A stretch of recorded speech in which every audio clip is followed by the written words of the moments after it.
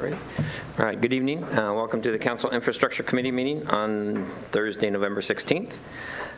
So we have the first item on the agenda is AB 7495, franchise agreement with Seattle Limited Partnership, doing business as Verizon Wireless. And Sheldon, you have a presentation for us?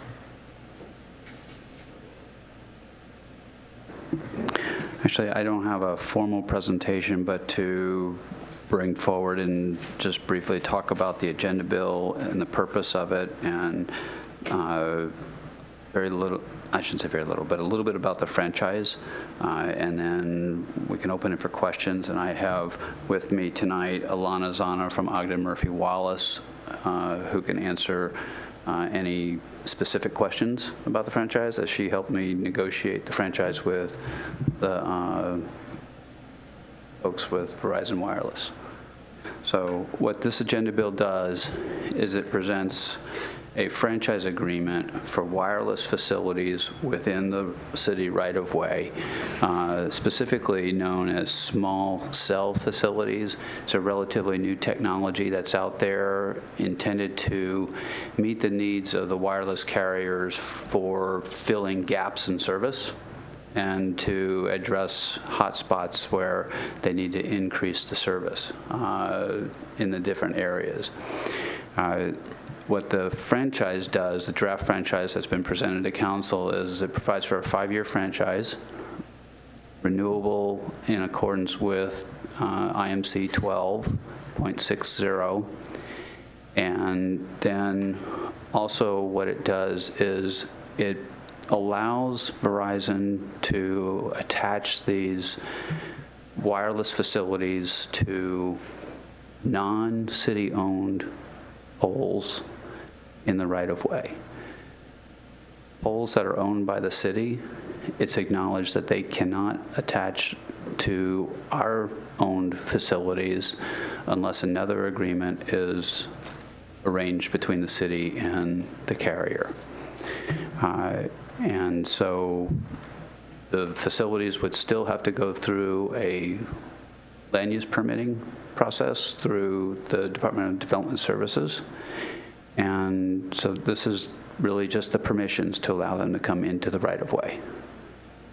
And that's the real basic tenets of the franchise. Very similar to other franchises, except this one's for wireless small cell instead of a wire line facility.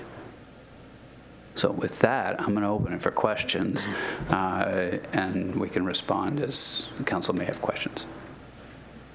Okay.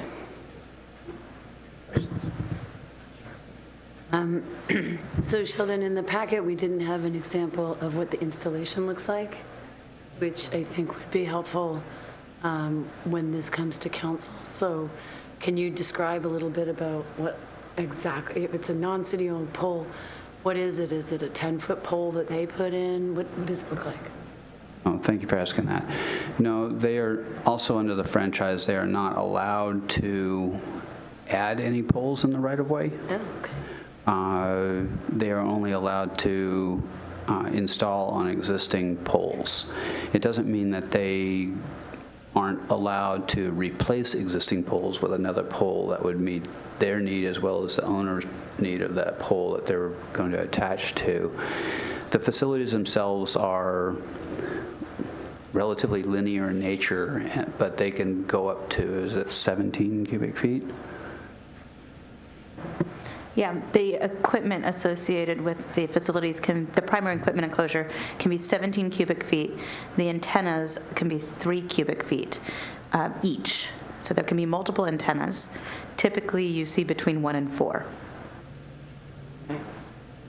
And other cities are, what other cities have already entered into a franchise agreement? Other cities that have entered into similar agreements, Bellevue and Burien. I believe Tacoma recently entered into one. Seattle is permitting it on Seattle City light poles right now, so they don't have a franchise agreement, but we're starting to see small cells deployed there. I think the city of Everett entered into one. I believe either Spokane did or is about to. It's probably about the same part in the council process. And there's several other cities that are working on a franchise with regard to small cell. Okay. In those jurisdictions, do their franchise agreements address aesthetics in any way? Different than how we have? Burien, not different than how, Burien does not talk about it different than what you have. I will say that yours is actually more restrictive than the Burien one. Bellevue, it was a different type of agreement. This is a citywide agreement. In Bellevue, they specifically attached the designs and only allowed the construction of small cell facilities in 3 distinct areas. And that's because it was passed about a year ago. And small cell was, even at that time, more new. I mean, the City Council of Bellevue and the staff there were not as familiar as I would say we are now. The staff here is now, and so it was very limited to the specific deployment. I can't speak to Spokane and SeaTac. I believe Tacoma is a citywide franchise, and I don't believe they have the aesthetic standards in their franchise. Okay. Is this the one that the cities were lobbying at the state level to retain control? This is exactly the topic. Okay. And we're not relinquishing control in this franchise agreement. Thanks. So this is Verizon, and are we creating? Is there any barrier for other service providers in the city? Are we creating any type of barriers or advantage that wouldn't be available to other service providers? We're not creating any barriers or advantages with this to any service provider. As a matter of fact, there's been 2 other providers that have now approached the city to put an application in for a small cell franchise, which we will begin negotiating with them once their applications are completed. So this is about improving their quality of service? Yeah, it's about improving the quality of service that the wireless providers are providing today. Okay, so and what's the public benefit beyond to their customers, just the general public benefit? And this is probably more general. I know for franchise agreements, we don't really ask for a lot from those that are requesting it. So how would you characterize the public benefit? Well, it improves communications between all the... Well, there's for their customers. That's for their customers. Okay. Well, I'll let Alana answer that. And I'll answer a little bit, and if you want more of an answer, Verizon is sitting in the audience right now. Okay. So with your permission, we could ask them to address it more. What they claim as a public benefit beyond to its own customers is a 911 capabilities. So I believe the statistic they throw out is about 70% or more 911 calls are through cell phones. So that increased ability for, in an emergency, locating individuals because of the GPS and the increased cell the increased number of cell points that they can, I don't know if the word's triangulate, but locate an individual. They believe eventually that when self-driving cars exist, that they will augment the ability for self-driving cars. And then this is for their own customers on this point, but the idea of the Internet of Things. So the idea that if you're going to be controlling your alarm from your phone, your lights from your phone, your heat and your air conditioning from your phone, this will enable you to do so at a faster speed. And when there are so many more devices using their infrastructure, that they'll be able to do so without having buffering or slowness. And again, if you want, we can ask Verizon to answer more about it. Well, that would be interesting to hear what they have to say, but I'm just, we don't really seem to approach these franchise agreements from really defining clearly what the general public benefit is. I mean, we got some great territory, it's great space, and to make it available for a franchise like that is a tremendous benefit to all of our carriers, for all the different franchise agreements that we have. And I'm just we've never had a lot of conversation. I don't remember having any conversation about really what is the benefit to the public for these. I do know that in some circles, they're asking for a little bit more, such as providing, high-speed internet access to more people within the community as a benefit of getting a franchise agreement, along those lines.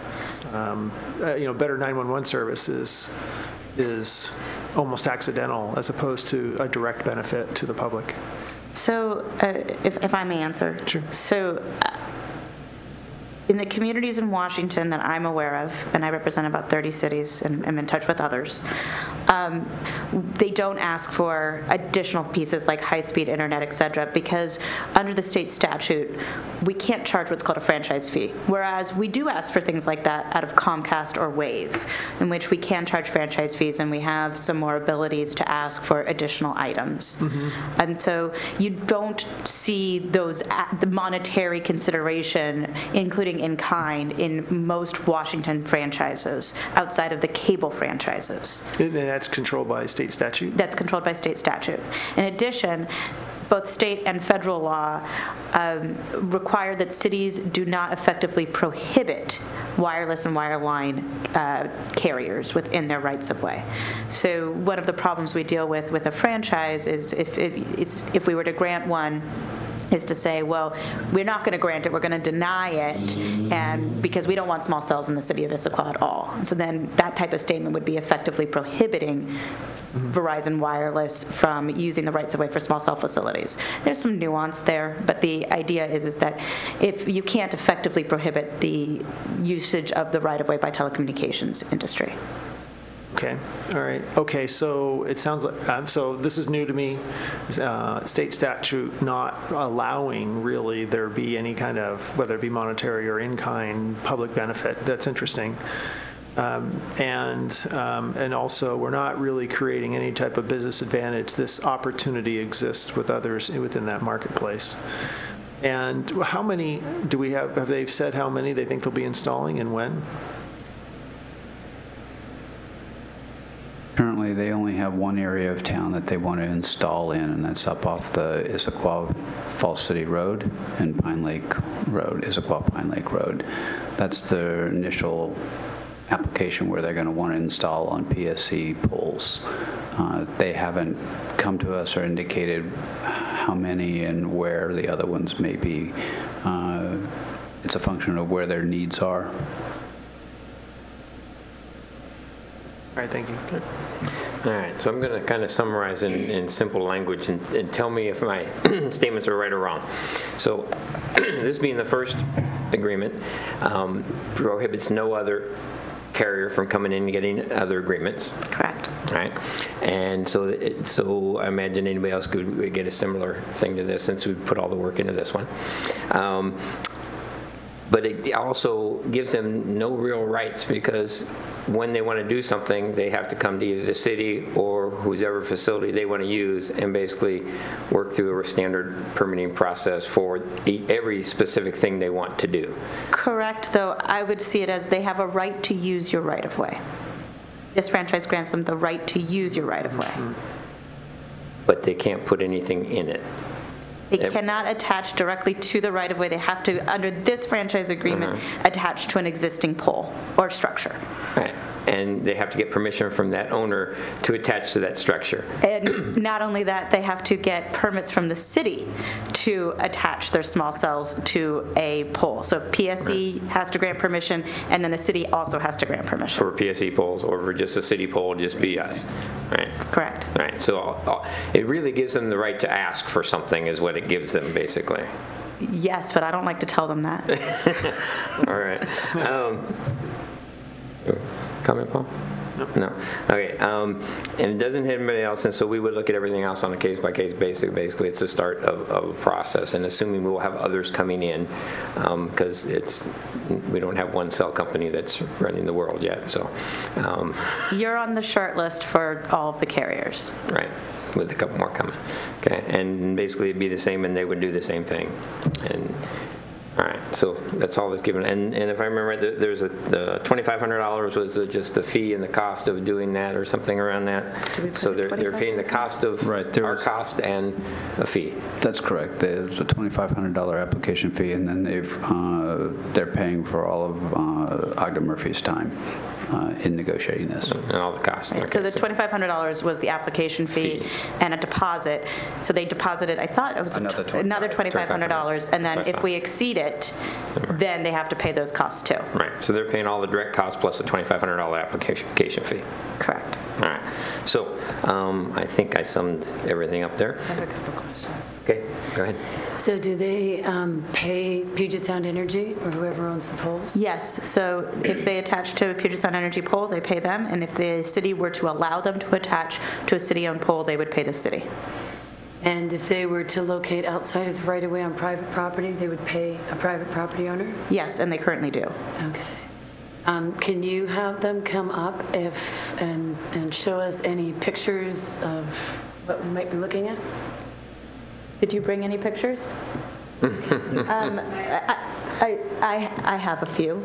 Okay. But what I don't have is something to put up there. I can pass around the initial designs. Sure.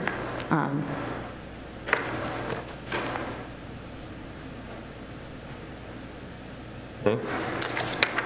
While you're looking at that, any other questions pop up? Paul, you're good? No. Okay. Lots of installations.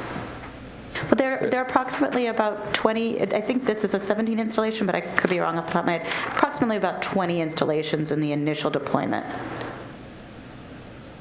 About 20 in 6 blocks. And I would expect future deployments. Right.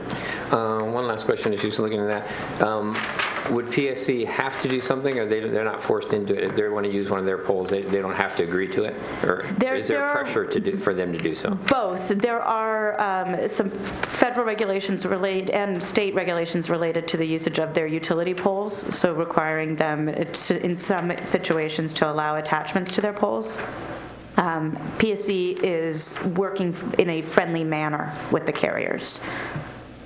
Okay. And say, for example, they came up with a place that doesn't have existing facilities. They could apply for that also under this agreement to put in the structure itself, or that is absolutely not allowed? That currently in this agreement is not allowed. It was a big negotiation point, and it was basically a point that we didn't feel the city was ready to make a decision on. And so if they wanted to site small cell facilities in the city of Issaquah at this moment in time, it was something that it should go on existing infrastructure. And then once planning, public works, and other administration and the council decide otherwise, they could move forward with possibly an amendment. Okay, thank you. Anything else? A couple more questions. Okay. So we have, Sheldon, in some parts of town, our codes say that we are undergrounding power and eliminating power. So how does that work? How do these two pieces go together? If we underground power, does it mean we lose an opportunity to have these new utilities? That was the big question mark, and why we hadn't been able to come to a decision on new structures in the right-of-way without a code revision to determine how that would look. And so in places that are underground electrical facilities, there are essentially two options. One is attached to a city-owned pole, if the city were to grant that permission. The problem even with attaching to a city-owned pole in the city of Issaquah is that the poles in many of your underground neighborhoods are about 15 feet high, and these facilities need infrastructure that's about 25 to 30 feet high. So it's not necessarily workable to attach to a city-owned pole. And so then the conversations are, well, what are some creative design standards that we can come up with to remedy this problem? And at this point, neither the industry nor the city of Issaquah, nor frankly any other city, have really come up with a great design standard. I'd say any other city. Denver has one. I don't know if it's something that the city of Issaquah would want or not, but there's very few cities that have figured out that problem. And to follow up on your question, so say they do mount on a pole somewhere, and then that's an area we want to underground things. How would we deal with that? There's strict provisions in here in this franchise that requires relocation. So just like your electrical facilities or Comcast, just like any other facility attached to that pole, they would have to relocate unless the city for some reason decided to say otherwise. So the other utilities, though, underground? The other utilities underground, although most franchises say that they can relocate first. Typically they underground because they can't really relocate in order to get the service where they want. So these mini, whatever they're called, they could not go underground, so they could actually tie our hands in terms of... No, they're required to relocate. So if the pole goes away, they have to figure out where they're going to relocate. So the service level would go down, or they'd have to find a private place Correct. to go to? Okay. Okay, so it sounds like we pretty much have control of things at this point. I like to think so. Okay, all right. So with that, One question. yes, go ahead, Just Paul. quickly looking through these drawings, are these drawings of all like the existing PSC poles? I believe those are existing PSC poles. Because they're not, I'm not familiar with the power lines along those corridors, but these are not necessarily look like the poles that are serving the power to residential units. This is more of a transmission line. Those are transmission lines. They're the high voltage lines that go along that corridor. Those poles, the wires are the carrying voltages that you probably would not be able to underground. Right, that's what I was wondering. Yeah, so, okay, all right. That's what all of these are. Okay, thank you. Thank you. You're welcome. So the recommendation is to send this back to the full council on next meeting, December 4th. Public? Thanks. Okay. So before we do that, any public comments? Can we discuss a little bit before we talk about sending it on? Because I have some concerns. Sure. That's what I was asking for. Okay, so there's a couple of things. One is it's a new use of the right-of-way, and I get the sense in listening that we don't actually know what we're agreeing to yet because it's a brand-new use. I liked Paul's question about what's the community benefit to this. Well, it sounds like if we have a neighborhood with underground, we're not going to see these there. So there are certain areas in the city with underground power where this is not likely to happen. And so to me, there's a couple of things I'd like to see. I'd like to see more information on the aesthetics to understand what they're going to look like. I'd like to know why Bellevue did location specific, because if they had rationale for saying it can be here but not here, I want to understand what that is. And I also think that from a city point of view, we know where we have the power above and below ground. Show me where these could show up.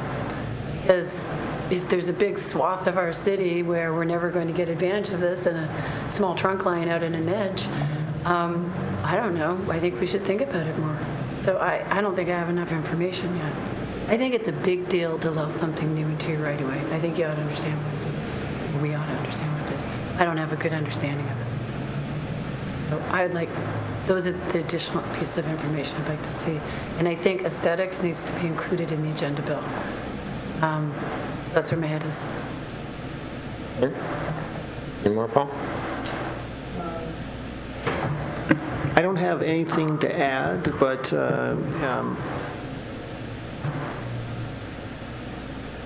I'll agree with Mary Lou in that I think this is something new, so let's get this additional information. I'm okay with that. Okay, so if we want to do that, that would roll it into next month's infrastructure committee meeting and timing, and then do that. So you have a concern over there, it looks like. With the permission of the council here, I can answer some of those questions if you want. Which neighborhoods may not be served by this in town? Well, so I took notes on your questions, and I probably answer all three of them, or at least attempt to answer them, and then you just decide from there if that's allowed. Okay. Oh, yeah. Go Okay, ahead, so please. let's start with Bellevue for a second, because I was involved with the Bellevue project.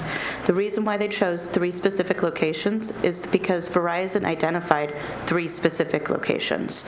It wasn't that Bellevue chose these areas. Verizon approached the city of Bellevue and said, here are 3 areas that we would like to build out as our initial deployment. And Bellevue said okay to that. So it wasn't that that Verizon saying these are the only areas that we're going to serve, or that Bellevue said these are the only areas you're going to serve. It was just, this is our first initial deployment, and we want to get something out there and get built out there. And in 2 of the 3 areas, it was PSE-owned facilities. The 3rd area is the downtown area. I know that has not finished. Well, they haven't even finished the lease on those city-owned poles yet, so it could be a while before those are built out.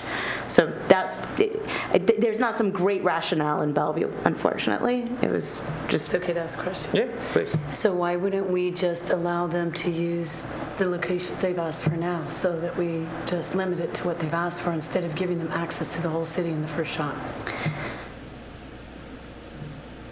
The city standard franchise agreement does a citywide franchise for wireline, wireless, and then the idea is that it kicks over to staff with either the Public Works Department or the Planning Department to then help with the aesthetics and figuring out the siting and figuring out what works. Part of the benefit of that is that your staff understands which poles can hold these facilities, which poles are going away, for example. And we've had a meeting once where AT&T said, well, we're interested in these poles, and the staff understood that there's going to be a redevelopment in that area. So there's the benefit of trusting that the staff members can help identify what the best routes are. And a problem with doing only an area of the city is then they have to come back to council again and ask for an amendment and ask for the specific deployment. That typically takes at least 120 days. So that causes a barrier to entry, essentially, in a very long amount of time before they can site another facility in another location. So that's kind of the reason for the citywide. And to add to that, you made a comment earlier about, what neighborhoods would not receive. By providing a citywide, we're providing opportunity for them to look citywide in as much area as they possibly can where they have gaps of service and things like that, so we're not having to come back to council every time and amend the franchise agreement. So we're trying to provide that opportunity, but yet in a very restrictive way of where they can place them, on what poles and things like that. And it just made it more administratively efficient and service provision efficient. Is why we chose citywide as well, is what Alana was talking about. And then to answer your questions about the underground areas, I don't think they're going to see small cells today or in 60 days from now, but I do think eventually the city and the carriers will figure out a plan to make sure that those areas get the service that they need. And you're right, we don't have that right now. One of the issues will be is if you keep waiting till you figure out those plans, you're going to bump up against at least another year. I mean, when you think about all of the different neighborhoods and all the different design standards within those neighborhoods within the city of Issaquah. So to make sure that you cover the entire area of Issaquah and meet the unique needs of all of those neighborhoods, it would be fairly difficult and time-consuming of both council and staff. And so I think that the city will figure that out, the city staff and the council, but I do believe that eventually you will see service there in some form or another. It may not be small cell, it may be some other type of technology. Thanks. Actually, that's helpful a little bit. It still feels to me like we don't know what this is. We don't know what it looks like. It's not going underground. It's going to be visible. I think I want to know what it looks like. That was a pretty small area for 20 installations. I think I'm not ready to say it's okay to go citywide with something we don't know just because it's administratively easier or there's a 120-day delay. Right now, they're not allowed in at all. This would allow their project to go forward. I don't know, just not comfortable saying, go ahead, you get our whole city so that you can pick and choose where to put it, even though we don't have any skin in the game to say this is an underserved area. Yeah, but that's an underground power area and it's not coming. So I don't actually feel like we have much control at all over improved service. We'll get improved service where they want to provide improved service, and that's where there's poles. So I'm actually still want to see some more information on aesthetics, would like to understand if there are jurisdictions that handle this differently, which you explained Bellevue did. I actually like the idea of one project and not a citywide agreement right out of the gate.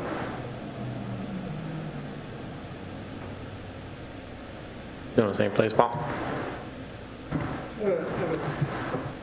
Did provoke another question. I'm just doing a little quick research online, and I see, and this is just from Wikipedia, so it's consider the source, and that they have a range of 10 meters to a few kilometers.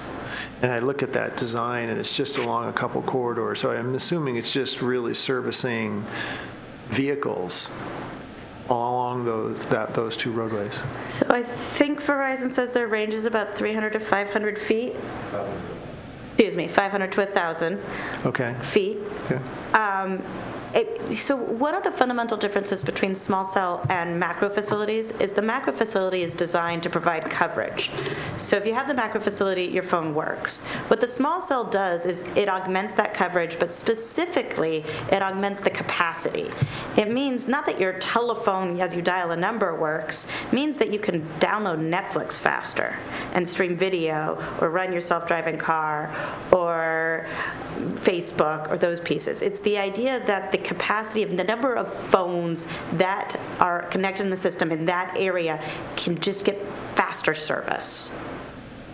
So it's not that those phones don't have service today or an area doesn't have service. It's that this is going to augment that service.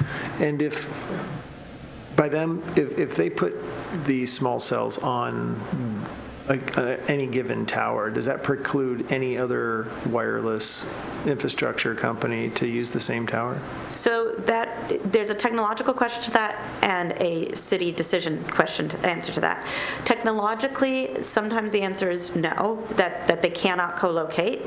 That may or may not change or vary depending on the deployment or the carrier. Many city councils do not want more than one small cell facility per pole. And so when they come to doing code revisions, they actually restrict what's called a co-location. Why? Aesthetics. So if you co-locate, imagine if you've got 2 antennas from Verizon and now another 2 or 3 antennas from AT&T, that aesthetically may seem unbalanced or seem ugly on a pole, plus the equipment shelter on the pole. Yeah, so it's interesting. So the amount, there is a aesthetic question at a certain level. And, so actually my greatest, it's my greatest, it's not great, but it's my greatest concern is just, I'm not sure yet that we wouldn't be creating by an unfair market advantage to just one provider. I'm not sure because I just looked at that design there, and I don't know how many poles that is out of the ones that are there, and you're saying basically nobody else could ever compete in that space with that level of capacity? That seems possible to me, based upon what you just said. At some point, there may be all the poles are used. I don't have an idea of how many poles you have there, but these are the providers that have been competing with each other for decades now, and they understand this issue. And so Verizon may be first one in the gate here in Issaquah, and AT&T might be the first one in Renton. And so they understand how that all works, and they're driven by their own business needs as to when they're going to apply. Yeah, and then let me say it a different way. I understand what you're saying. It's just that with this agreement, would we be potentially kind of creating almost like a pseudo single provider market space in certain areas? Nobody else could ever come in and compete in certain geographic areas. I don't believe so. Again, I don't know your specific poles, but the answer to that would be, well, okay, there's no more poles here, so what other infrastructure can you attach to? Are there low-grade buildings that you can attach to, and those typically allow co-location? Are there city lights that you can attach to? Could you build a macro facility to serve the same purpose? So I think that if and when you get there, there are other potential opportunities that you would look at. And then at some point, maybe we need a new light pole in a certain area or a new utility pole. Maybe can they site a new pole to get there? I think it would take a while before you tapped out all of your infrastructure.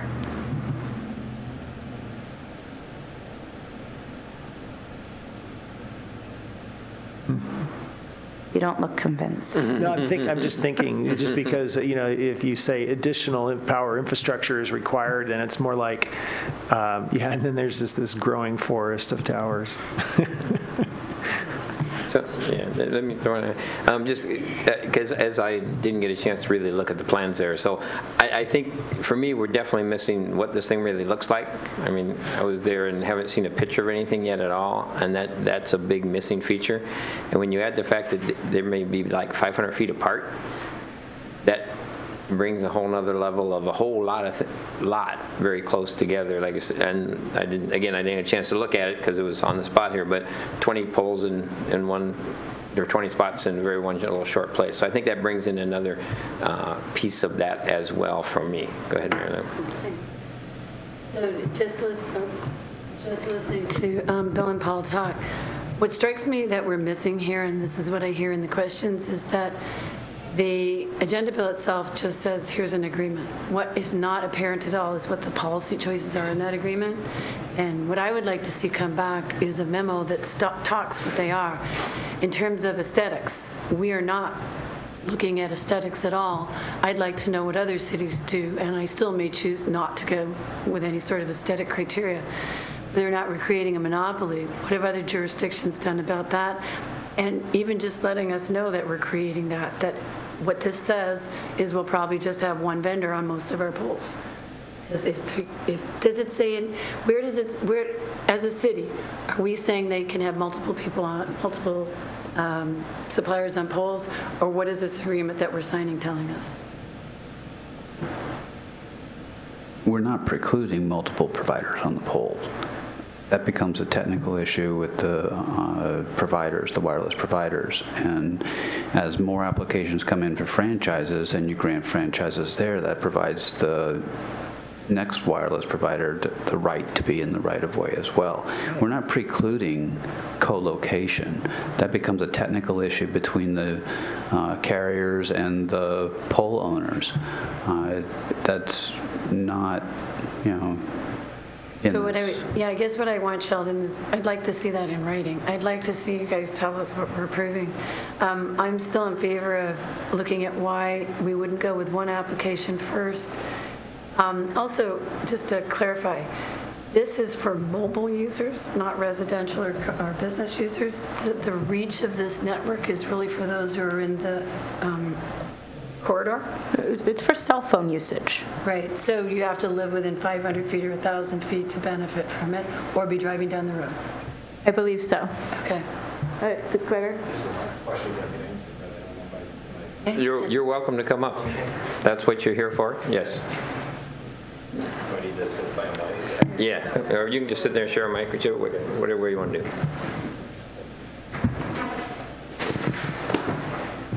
You need my address and everything like that? No. Okay. State your name, please. Okay, Gregor Gadbaugh with Verizon. Thank you. All right, so sorry, there was a lot of questions that were being asked I wanted to answer.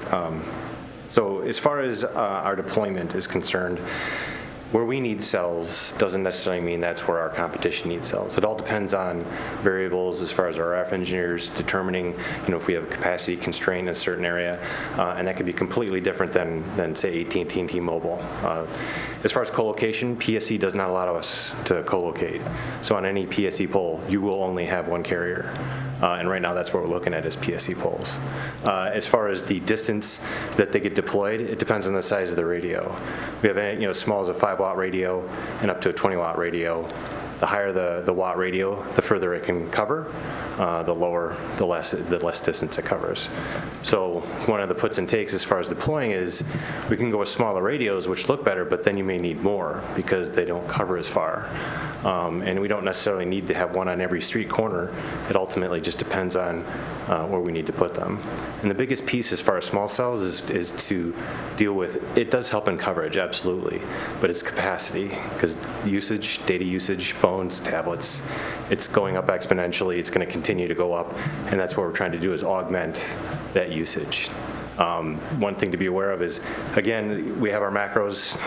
They provide cell service, texting, calls, their battery backup, and they have or generator.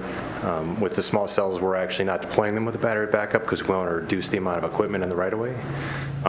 But if should the power go out and our small cells go down, the macros will still be there. People can still call, they can still text. They just won't be able to stream data like movies or something like that. Okay. Some Thank other you. Did you questions. have any others? No, I was trying to remember. There was a bunch Yeah, of we have nothing aesthetics of what these even look like, though. Right. Yeah. Yeah, we will work very closely with the city as far as the aesthetics. We know that there's sensitive areas that have more ornate, if we're on light standards, but we work very closely with the city to make sure, because we color the match the pole. We have some stealthing that we can do to make it less noticeable. We have a lot of vendors that we work with that are constantly coming up with new creative ways to make them look better. I wasn't aware that I would have needed some. I would have brought them with me. I apologize for that. As far as the actual some of the examples we have for what we've done. And one last question. Now, if I remember right, you said they need to be like at least 25 feet up. So pretty much. Yes, for us, the best height is anywhere from 25 to 40 feet. You're at 40 feet. I want to comment on the aesthetics for a second. One of the big pieces to think about on aesthetics is that that's one of the reasons why we were clear that the PSE poles here in the initial deployment, okay, that's fine. But that in our conversations with them right now, it's if you're going to do something other than a PSE pole deployment, we really need to come and talk to the planning department and really need to discuss it. And if it's on a city-owned pole, which my understanding would be the majority of the non-PSE wooden poles, that actually has to come back for council approval to agree to rent the poles. So some of those aesthetic questions on city-owned standards would have to come back to council on that type of agreement. Also, as I mentioned at the beginning, figuring out the aesthetics for every neighborhood and what that would be on each pole would be quite difficult and premature without knowing if that neighborhood already has sufficient coverage from and capacity for the macro facilities. Okay, so back in, just one moment, January of this year, the City Council had a presentation which I just pulled up. If you give me a moment, I can pull it up on there because it does show pictures of aesthetics of what these facilities would look like. So if you bear with me a moment, I can pull that up. Yes, we'll bear with you.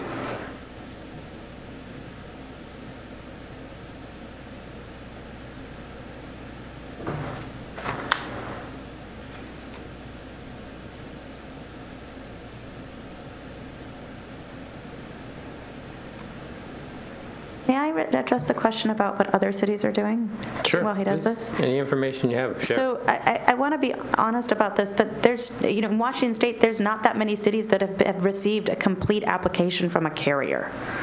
So of the 30 cities that I represent, two, well, and Bellevue, because they've already passed their franchise, but 2 have received a complete application from a carrier. Now, as I said, Spokane has it, SeaTac has it, there are other cities that are in the process. But the barrier is you have to receive a complete application. The carrier has to say, we need to site in your area. And so it's going to be difficult within Washington State to say, what are other cities doing? They're trying to figure it out. Guinea pigs. Yep, I can talk to this presentation. So what you see in the first picture is a Verizon deployment on a Seattle City light pole. At the top are antennas, and the bottom there are 2 boxes. One's a radio box and one's a power disconnect. In the exterior to the pole are 2 conduits. One conduit holds fiber, the other conduit holds power. The conduits have to be approximately 5 inches off the pole due to the National Electric Safety Code, and they have to be separated, the power and the fiber. This is an up-close picture, but it's somewhat similar, I think, Gregor, to what the PSE pole will look like as well. Correct, okay. So, and it's a Seattle City Light installment. Yep. this was exactly what I just described. This is a clear wire deployment outside of Washington State. No, it says at the top Washington, doesn't it? I don't know where this clear wire deployment is, but it's not one that I'm seeing now in any applications. Okay. Yeah. I didn't even know Redmond had a clear wire deployment. But that's a macro facility, not a small cell facility. This is Microsoft. It says microcell, but it's considered in the city of Redmond a macro facility. Sure. Okay. This also appears to be a macro facility in the right-of-way. It's an AT&T pole. I don't believe it's in Washington State. And I can tell it's probably a macro facility because you can see the equipment off to the side in the green area. And the size of the antennas. So as I mentioned before, the antennas need to be 3 cubic feet. Those appear to be much larger than that. This looks like it's a California facility, but it would qualify, I believe, as a small cell facility. The left one might be Portland. So this is a side bracket mount facility with a cylinder attachment. I have seen photo simulations of this, but most cities I've worked with don't want this type of deployment. And it may depend on the pole owner. PSE will allow it, but they also allow and like the flush-mounted antenna rather than the side bracketed cylinder. So let me ask a question about that. If it's on a PSE pole and they allow something that's aesthetically unattractive, they get to do it? No. Because we have aesthetics in ours that say they can't? They still have to apply for a planning permit here. And so The agreement says that they can't? the agreement says they have to apply for a planning permit. So our planning permits specifically say what's allowed and not allowed, and that's not allowed? The planning permit would say what is or what is not allowed. They have not determined yet. They have it, so our planning department has no code that they can say you can't do that. You just have to hope that they say, I don't like that when it's ugly.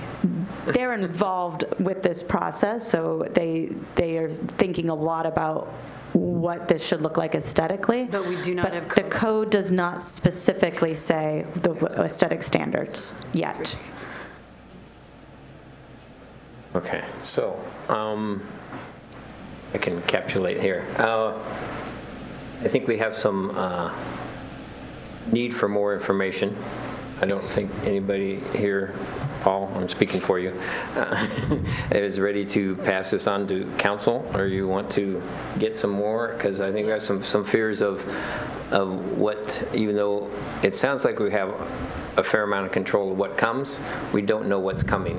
And I think that's the fear factor, and for myself, that there could be a lot of these. It's not just one, but if you're talking 500 feet apart, that could be a lot throughout the city. So that's, I think, where the fear is. I'm not sure. You heard a lot of the questions, I think, and I'm not sure exactly how to say what you need to bring back, but it sounds that's what I'm hearing from the three of us, is that we want something more brought back before we want to send it on to council. Can you say anything else to that? Well, yeah, I actually just want some time to think about it a little bit more. You know, your locations where you have it right now, where you're proposing it, how many macro cells is it serving with those on those two roadways? You're asking how many macro cells we currently have? No, that these small cells would be augmenting. I believe we have right now identified 18 nodes, which when we say a node, that's a small cell. However, of those, some are actually in the city of Sammamish, so it would be less than 18 that we're looking at right now. And so we saw the picture we saw earlier of you called it a macro, right? How many do you have in that area? I don't know, but I can find out. I mean, what would you guess?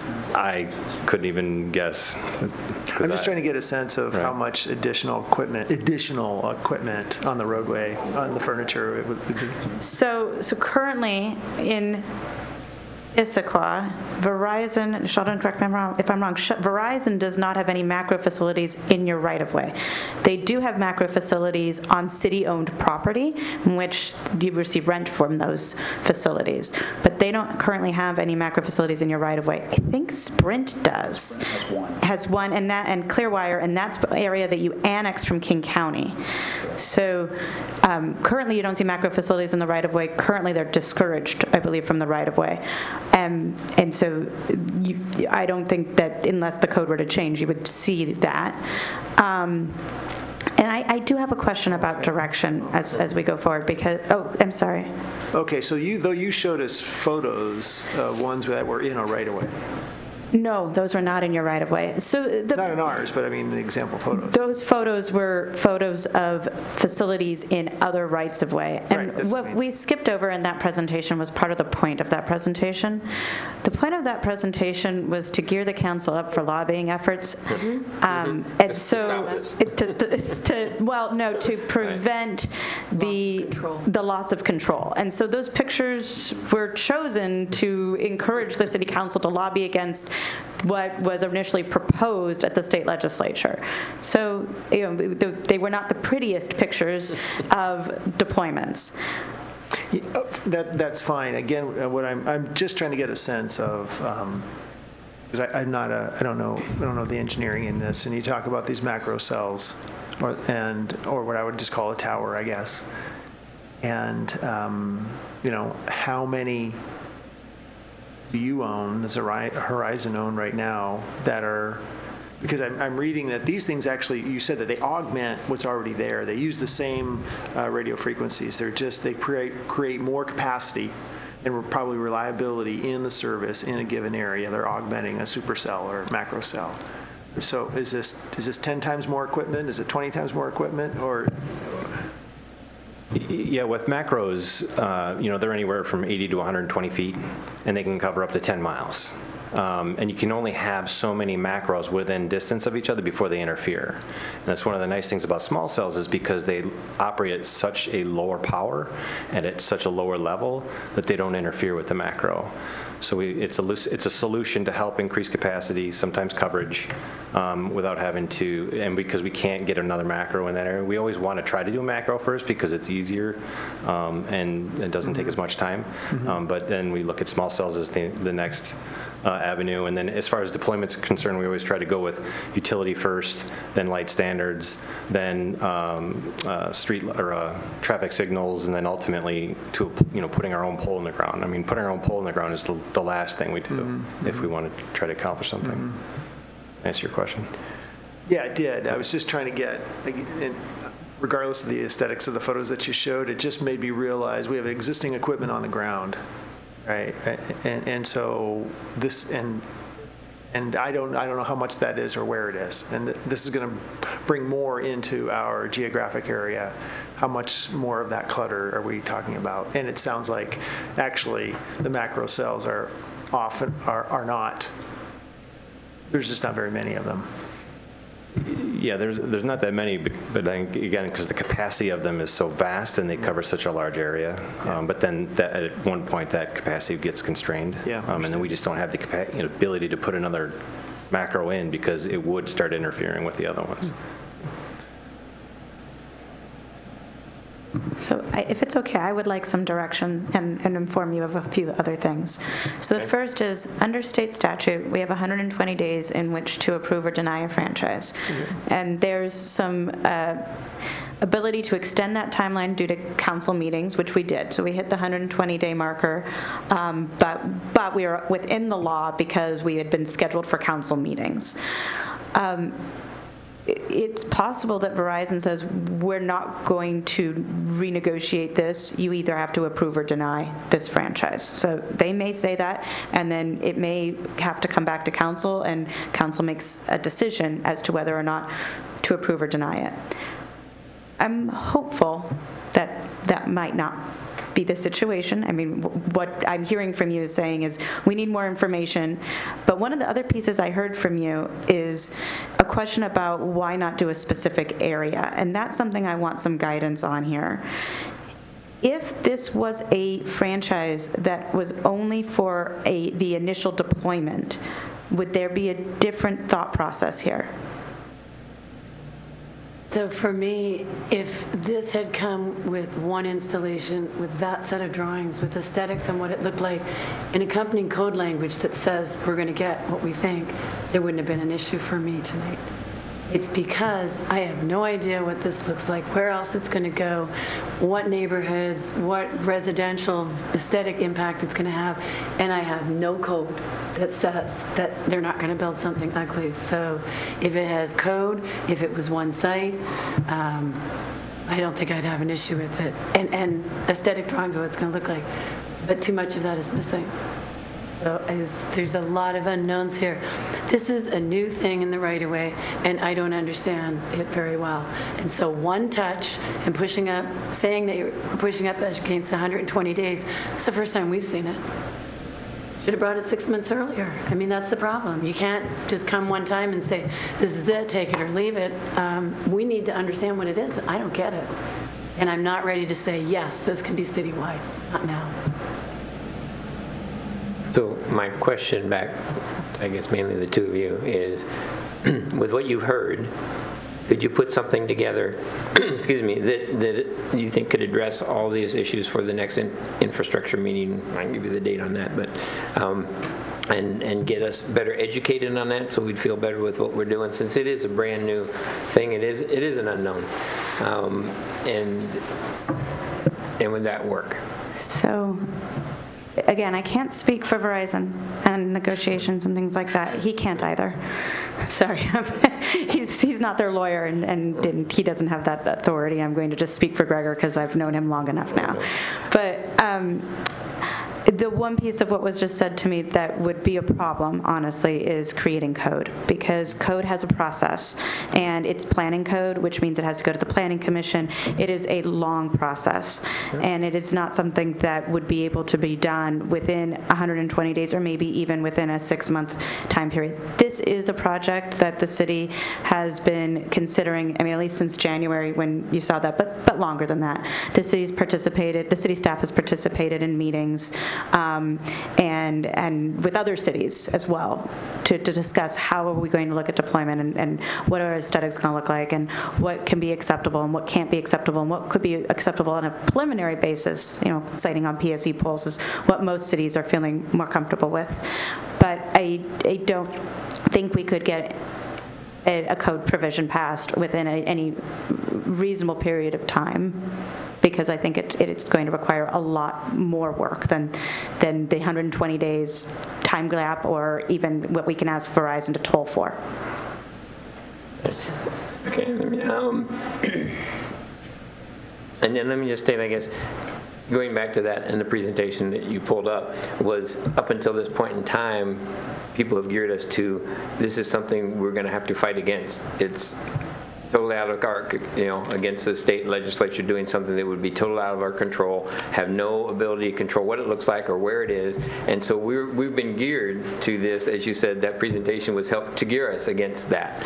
Now, all of a sudden, it got turned around. So there's a little bit of stuff you have to sort through when you're going down this street, and all of a sudden you make a hard right turn. So I think that's creating some of that angst, because that's where we were, where the industry went. They tried to go around that way, and it didn't work, and I'm glad it didn't. So now we're sitting here trying to do it individually, and we want to make sure we do it right. And when you say it's good for the whole city, and it's going to be there, and there's no, as I say, there's nothing but good staff judgment to back it up. We have good staff, and they have good judgment, but I don't know if we want to put that much burden on them at this point in time with a brand new thing that we don't totally understand ourselves. Go ahead. Thanks. So we've had experience recently with bad code giving us bad outcomes, so not having any code at all doesn't give me a lot of confidence. If there's a way for you to go away and add something into the franchise agreement that would relieve our concern over aesthetics, go ahead and do it. Maybe that can be in there until code is developed. But to have nothing is a good answer. Not having code is not a good answer. We have to have some certainty on it. So that's a lot of rambling, but I'm hoping we've got enough there, unless you want to add anything else, Paul, to kind of represent that. It feels significant to me to citywide franchise, first time, something new that's just emerging into the marketplace. And this is really the first and only opportunity we've ever had to talk about it or think about it, and I appreciate all the information. You're obviously very knowledgeable.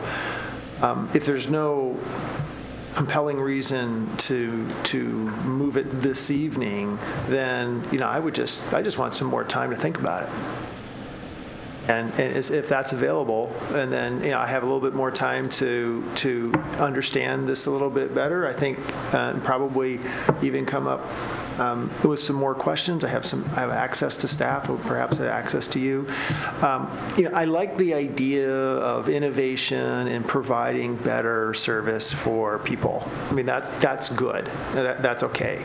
It's a business. It's a for-profit business. I get all of that. It is our right of way, and I just want to be very careful. I just feel like a very of an obligation as a steward of the right of way to make sure that we do something new like this, that we're doing the right thing. And I'm not assuming here that there's anything evil or wrong here. That's not my assumption at all. It's just new. It's significant. First time we talked about it, kind of a little bit more time to think about it. We'd come back next month. I'd love to be able to settle it one way or the other.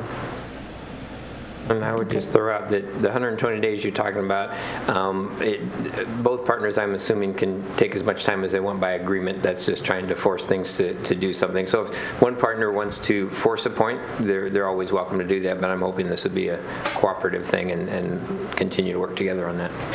That would be my hope. Okay, so does that cover it all for us?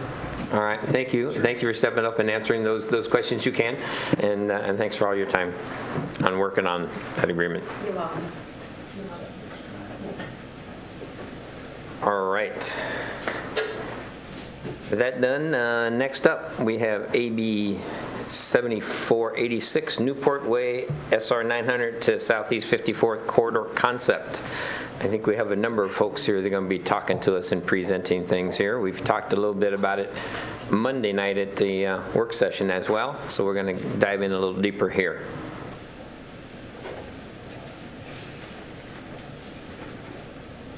All right, thank you very much.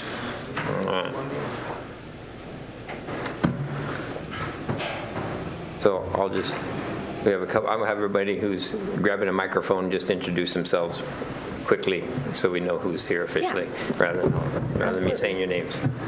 So, Breanne Ross, Senior Transportation Engineer for our Public Works Department here at the city. Okay. Not sure if this is on or not, but this is Michael Lapham from KPG. And then we have Cecily Asado, who is also with KPG, who will be joining us shortly. And Kurt Seaman, Transportation Manager of the city. Great. All right. Okay. So, take it off. Great.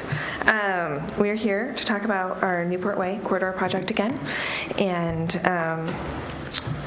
want to remind everyone that this is a corridor concept. It's the 10% design level. It includes the cross-section, or the various design elements in the corridor, as well as the intersections, and that's what we're considering tonight. We anticipate having an additional 2 years of design process to get into the details of design, being like roadway elevations and walls, utilities, specific pedestrian crossing treatments, future transit, school bus stop locations, and corridor aesthetics. So what we're at now really truly is this preliminary planning level design, and we want to make sure that we have this as a starting point, being the cross-section of the roadway and then the intersection controls that have been established in the design report, and then be able to get into the details of design as the next phase. So, just as a note, we have same slides as Monday night, but we're going to hopefully provide some new information to go with them. And then we're hoping that after tonight, we return to council on Monday, December 4th. So, project goals. Our corridor concept accomplishes these goals by providing continuous sidewalk, continuous multi-use path, which appeals to a broad range of bicyclists, continuous bike lanes, which appeals more to the commuter cyclists, turn lanes, which improve vehicle access and accommodate future traffic, and also changing the character of the roadway to be more of an urban neighborhood type road versus the old rural highway, and minimizing the roadway width to maintain as much of the hillside environmental areas and native trees as possible. So we have our lovely pilot public engagement process, and this is the first major corridor project to use our new public engagement process. And I think that we can say it has been successful, because about a year ago at this time, there was a meeting in Tibbetts Manor about Newport Way. And it was filled with standing room only.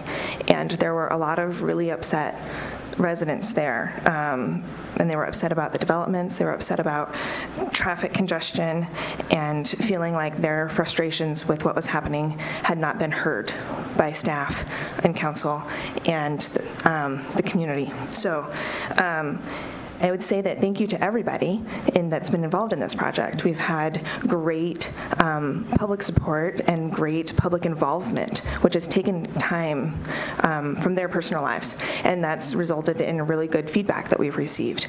And then we've also had a lot of staff time and council time and administration time and our consultants. And taking this formal process has come to a point where here we are, and we still certainly have some residents with some concerns, but we don't have a packed room, and I think that that's a lot of progress. And so we have had a lot of opportunity to listen to our residents, also talk about some of the educational components behind the engineering solutions we're looking at and the benefits of the project. And the public really has been a part of the decision-making process. So this has really truly been an exercise in balancing priorities. We have had folks that have been interested in keeping Newport Way a 2-lane roadway. And we have also had residents interested in making Newport Way a 5-lane roadway. And so that's what we've encountered with every decision that we've made, and in striking the balance to find the best corridor concept possible for this area, and balancing those priorities for all residents. So again, this is, as people left our most recent neighborhood meeting, they were given a sticker, and we've asked that, we asked them, are we going in the right direction, or are we not? Do we need to turn around and try again? And I think there's clearly consensus that we are heading in the right direction, and that is due to the level of engagement that they've been involved in. Yeah, we started our traffic analysis by analyzing existing conditions in the corridor. Newport Way is a minor arterial, and it carries about 10,000 people each weekday, 10,000 vehicles each weekday. And one of the challenges of the corridor today is that during peak travel times, during the morning and the afternoon, it can be difficult to access the side streets and driveways, making left turns into and out of those places. Yeah, the main takeaway, we then went from existing conditions to 2040 conditions. The main takeaway is that a 3-lane section can accommodate the projected traffic volumes out there over the next 23 years going to 2040. We're looking at adding left turn lane to side streets and driveways, and locations where we do not have need for access to install a center median. And our goal behind this is to, throughout the day, moderate the traffic or calm the traffic to reasonable speeds, but on the other hand, also maintain the travel speeds during the busy times of the day as well. As Brianne mentioned, part of our goal is changing the character of the roadway and making it a calmer place for people and pedestrians to integrate. what you see out here at the preferred concept is going to completely change what the existing concept is. The existing roadway has no shoulders, no curbs. The verticality will slow traffic down. We really are making it a pedestrian, multimodal corridor. As Brianne mentioned, we'll have a continuous bike facility based on the NACTO, which is the National Association of City Transportation and Officials. We've designed the bike lanes through here, which is appropriate for a roadway that's less than 35 miles per hour. It provides direct access for roadway biker commuters, and yet we're pairing it with a shared use trail or a multi-purpose trail for people of all levels. So children and families, it's really going to encourage people to start walking, using that Mountains and Sounds Greenway and that really continuous network of trail. Yeah, for moving from the cross-section of the corridor into a more specific intersection by intersection, we've been looking at improvements to enhance vehicle access, again, moderate the traffic speeds, and facilitate safe pedestrian crossings. So we went intersection by intersection, doing a close examination of what we think the best treatments are out there, considering all these various needs. We looked at various unsignalized intersections, roundabouts, traffic signals, an all-way stop throughout the corridor. And we did select a roundabout. Developers currently designing one at the Gateway Apartments entrance, and also the main entrance to Spyglass as well. And here, I'm happy to say last time some of these graphics weren't as clear. Some of the white was bleeding onto white. So much cleaner for you folks to see tonight. This is an example of what we call a flying T that helps left turn access into and out of intersections, and this can only be used at locations where there's a three-legged intersection. We have a successful example out in the corridor today, just to the west of 54th Avenue or 54th Street, and that's at the Montreux entrance there. So you can see the top images of that, and then the lower image is showing one that could be at 54th. And the main benefit is you can do a two-stage left turn out of the side street to pull into the refuge/acceleration lane you can see there, and then complete your turn by yielding to the second direction of traffic.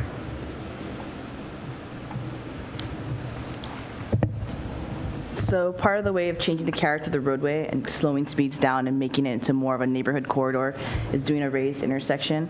And this paired along with the roundabout at Gateway, having another raised intersection at Pinecone and at the King County Trailhead.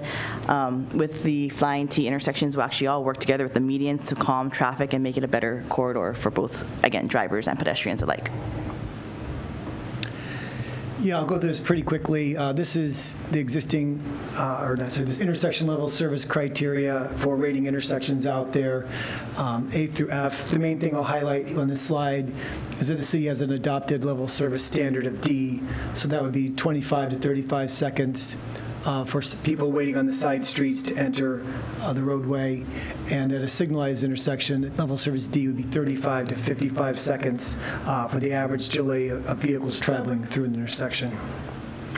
And here's the existing intersection table showing the studies intersections on the left side, the traffic control at each location. And right now, all the intersections are performing at level service D or better during the morning and afternoon peak hour, which is showed there on the right and the left, the two right side columns. This new slide here shows the 2040 intersection level service. Again, looking out 23 years of land use growth along the corridor in the city and even the regional.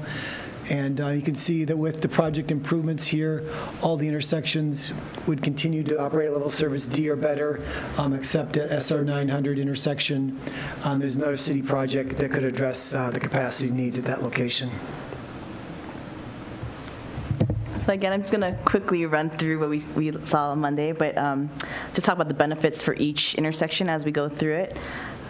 Next slide. So as Michael mentioned, the Flying T through here, what we heard is from the residents at the first workshop, there's a lot of frustration getting out of this neighborhood, and the Flying T helps clean that up. It helps you access safely onto 54th, or Newport Way. It also helps with the sight distance coming up, because around this corner, people are kind of coming around pretty quickly. It gives you a two-step maneuver, so it helps you maneuver and merge into traffic in a safer fashion. And that's an example. So gateway housing, we added also another flying T through here, also to help access their neighborhood and to leave their neighborhood. The raised intersection and pine code sets the tone for metering the first, really, hey, you're coming through a neighborhood corridor area.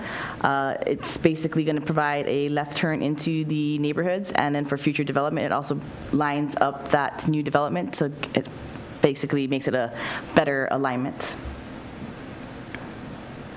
Then we have the Pacific Elm Gateway Apartments with Spyglass, the roundabout.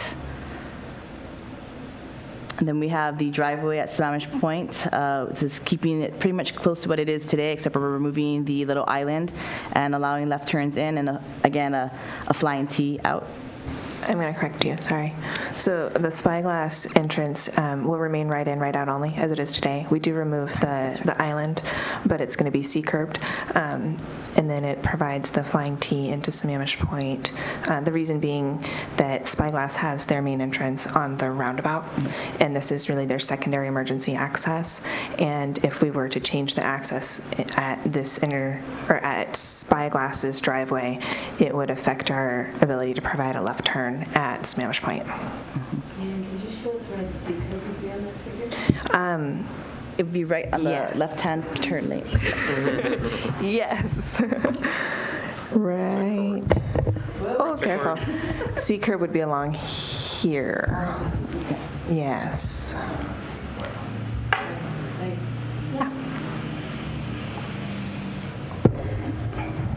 So next we've added left turns, formal left turns into Riva and Summerhill, and these left turns will help residents enter into their neighborhood, and we've moved the crosswalk down to King County Trailhead and Riva. I'm going to go back there a second. So, those flying Ts are great. They do that, and then when you come to an intersection like this, you lose all that that ability, and so now you've got to cross basically 3 lanes of traffic to get out of your place with a left turn there, right? So how does that compare when we're doing all this work on these other intersections? We're making it because we realize you can't get there, and this is one intersection that seems to me that's lost capacity, and it seems like that delay could be pretty long at times, particularly as we go to 2040. Sure. So it hasn't lost capacity because right now they don't have left turn lanes. So we're facilitating their ability to turn into their neighborhoods. I think also what you're trying to point out, though, is that we are unable to give them a receiving lane to turn left out of their neighborhoods. And so Michael's actually got some numbers on that can help explain. Yeah. Let's see. So it is gain capacity. Adding the turn lanes into the site is definitely going to help folks out there get into the properties. Helps them getting in. I'm worried about getting out. So getting out. So the flying T is a low-cost, efficient way to help people get out. Again, it can only be used at a 3-legged intersection. It's not that many of those places couldn't get out. It's just this is better. And we heard a lot of. We got quite a few emails during the week about this location, and as well as we got some comments at the Monday meeting. So I want maybe, if you're okay now, it's a good time. I'll go into a little more detail to try to address some of those comments and give you a little more background at this location. I'll start with more technical data to give some background, then I'll get into a little more of what the impacts of that might be. So Oakcrest on the south side of this drawing here has 55 homes, and the Riva development is planned on the north side, and that's approximately 40 townhomes. Neither of these locations has any through access to any other connection, so it's kind of isolated for those homes. There's been a lot of activity in the corridor, so there's been traffic counts done at this intersection in 2015, 2016, and 2017. So we have some really good data at this location, and it's all fairly consistent about the vehicles entering and exiting the Oakcrest property. During the morning peak hour, probably from 7:30 to 8:30, there's less than 15 cars making that left turn out that you just described. And during the afternoon peak hour, there's less than 5 cars making that left turn. That's during conditions when it's the most vehicles are on Newport Way corridor. Again, we looked at traffic going out 20-40 years, or out to the year 2040, and that assumes the 4 main developments that are going on right now, Riva and Gateway. We also includes, background growth from other parts of the city or even nearby cities. With all that background traffic, this intersection still operates at level service D during the busiest time of the day, the morning peak hour and the afternoon peak hour. So we're showing that it's meeting the city's level of service standard even 23 years into the future. And so we also got comments about additional traffic control at this location. The side street volumes are approximately a fifth of what I would need to meet the criteria to install an always stop. Always stops are really intended to be, and this is an important takeaway, they're designed for an intersection where the traffic volumes are relatively balanced on each of the legs. Otherwise, what happens is one of the legs of the intersection, the 2 side streets will have low volumes, and you'll have long queuing on the main line, and the people will get up the side street, and there may not be anybody even on the side street. In this case, during the afternoon, there would be a car showing up to make a left turn about once every 20 minutes, and we'd be stopping. 10,000 people a day would be coming to a stop at this location throughout the day. Other thing that can happen with an always stop at this location is it's all about finding gaps in traffic is what the level of service is based on. And right now, there's a traffic signal at 900, and that's putting people westbound into the corridor in a certain platooning fashion. By that, I mean when the light goes green for one phase of the signal at 900, a group of cars will come into the corridor going westbound, and then the traffic signal phase will turn off, and the next phase will start. And in between that transition, there'll be a space for a gap in cars. And what would happen with an always stop at this location is they'd all come up to the always stop, and they kind of pile up behind it. And with no cars in the side streets, or not no cars, but lower cars in the side streets, they'd basically be released from the intersection about every 2 or 3 seconds as they wait their turn. And that would create this effect of downstream from this location going westbound, could actually make it more difficult for other driveways to get in and out, because we would no longer have that platooning effect where you have a burst followed by a gap. So that's kind of the potential downside of the always stop. Is the low volumes on the side street. This location don't feel like it's a good fit. And then there's also comments about a traffic signal. This has even higher traffic volume threshold to make it a good fit to install a signal at a location like this. So we're farther away from something like that. And the downsides of a potential traffic signal here are we'd add additional delay to the main street. And also, we would likely see an increase in rear-end collisions as we're now stopping the flow of traffic on the main street. And not only just additional rear-end collisions, but we could likely see an overall increase in collisions at the intersection by installing a stoplight at this location. Let's see. Yeah, and then there's also the substantial cost of installing a traffic signal and maintaining it at the location as well. So that's some more background and hopefully response to your question as well as some of the other ones we've been hearing. Right, and I wasn't trying to suggest any solution, because I know all those have problems. I guess I'm just trying to look at the concept and looking at the flow, because if we have these other intersections needing where you can only cross one lane of traffic at a time and get your acceleration lane, and that's important, and I think those are great. And then this one gets going, the left turn lanes, it makes it easier to get in, obviously, but it makes it a lot more difficult to get out. Now I have to get across 3 lanes. And in that process, I could just see, I've done it before, other types of intersections like this, where you got one opening, you got 2, you never have the third. And then you got someone sitting in the left turn lane, so the person on the side street can never go because that person's holding that spot till they get the spot. And then when before the next spot comes, the next left turner gets in there, right? And so I could just see sitting there for quite a while in those situations when that happens, particularly when the left turners are coming in and you're trying to get out, because that's at that third lane and they're going to have the right of way. So I don't have a solution for this. I'm just wondering, it's the one intersection to me of all the other ones that seem that they have quite a bit of improvement.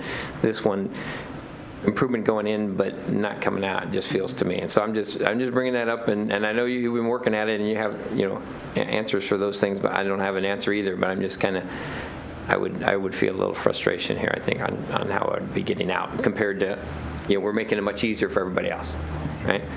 So this is just my thought. Mary Lou. Thanks. So, Brianne, and just looking at the configuration, so to me, the design of it looked reasonable. I get the turning lanes and all the rest and everything that's happening. The level of service that's predicted to be there when this is built and through 2040 is level service D. So does that mean if that's a 35-second delay or whatever it was, every movement could expect that? Or do some movements have 3-minute delays and others have 10-second delays? Can you explain that? Because I'm just trying to figure out, just from the Oak Crest side of it, is there the possibility that they end up with a significant delay, but every other movement brings the average back up to a D? Okay. Yeah, so for example, at a traffic signal, we do the average, the average delay for every vehicle entering the intersection is measured. For this case, which we would consider a two-way stop control, where the main line does not stop, it only records the delay for the side streets. So the through traffic is not recorded, and the through traffic would be less, obviously. Okay. I mean, the left turns in would be less. So this is, when you say level service D, that would be for the side streets. Okay, that's great. So second piece of that question, so assuming this is the exact layout of the intersection, and it gets built, and reality happens that the Oak Crest Drive has a 2-minute delay. If this is exactly the configuration, and there is now a 2-minute delay, what can you do? What can you do once it's built if reality is it's a 2-minute delay? So we deal with these issues all the time. I figured you did. You could go out to 900, and there's plenty of homes and groups of homes that enter onto there where the speeds are much higher and the volumes are much higher, and it's a 5-lane plus facility. So, you know, there's challenges like this all the time, and the solutions that we look at, you know, we looked at a roundabout here. It's a tight fit. It would likely impact. Oh, I mean, I'm assuming that is the so, okay, configuration. so this goes forward. So Yeah, you sorry, have thank you for the this, we clarification. build this, and then there's a 2-minute delay out of Oak Crest. Sure. What do we do? We could reassess then with, I mean, we What would be the so even a options? roundabout could be back on the table. We could say, Oh, you know, no, we didn't think too we could fit it. Well, okay, so then that would Not come enough off the space. table. This is what we've got, but we predict it's a level of service D, and for whatever reason, it's not. It's 2 minutes, Sure. but this is it. No rebuilding. Okay. Now what do you do? So we could look at restricting right turns or restricting left turns. We could maybe say the left turns out need to come down, and we could try to find maybe a U-turn location Left for turn out them. of what? I'm not following. Which left turns? Can't go left. So Oak Crest would only be able to go right. They Become a could, right in, right out. well, no, we would probably keep the left in. You saying take out the left turn lanes on Newport? No, we would maintain the left turns into the side streets. Yes. So those new left turn pockets, that would only be going against one direction of traffic. We could probably look at keeping them Yeah. and possibly have the left turns out, restrict those, and possibly have those try to find a U-turn location down the corridor. We could look at, you know, I mean, so you can consider everything. They could try to look at again, maybe seeing if a signal makes sense, if the delays really are that long. It would have all the, you know, it would still have those problems we talked about. Right. So I'm just trying to say, I think this works. I just want to understand what a tweak might be. And while what I call is a tweak, the neighborhood may not call a tweak. But if what it is that Oak Crest then is a right into town only, because that crossing the 3-lane thing is not possible. I just want to get that out on the table. But that's where this might go, because this intersection design looks appropriate if, in reality, you actually get a level of service D. If you don't, I don't think we come back and look at a roundabout and a light and all the rest. That ship has sailed. This is it. So what do you do with this? And what you're saying is, at that point in time, out of Riva and out of Oakcrest, left turns may not be practical. That's possible, yeah. That makes sense. And I wanted to add one more component that makes thinking about this intersection hard is that what the experience out there today is so vastly different from what the corridor experience will be out there after this project's complete. And so by adding these improvements with the new bike lanes, with the landscape medians, with the pedestrian facilities, in addition to our raised intersections and our roundabouts, that's going to change how this corridor feels. And even adding curb and gutter, which we don't have today, and the narrow lane widths. There's a lot of things out there that are going to change how it feels to be a driver on this corridor. And so as a result, we expect driver behavior to be different. And that's one of the main goals of this project, is to change that driver behavior. So as Michael mentioned earlier, we want to provide some traffic calming effects, and at the same time, we want residents to be able to get home at night without being stuck on Newport Way for 30 minutes. So we're striking this balance, that balance of priorities of trying to slow cars down during the off-peak times, where currently today they may drive over the speed limit, but also be able to maintain some movement of cars at a reasonable rate in the evening hours. So that's the balance that we're striving to strike here. Thanks.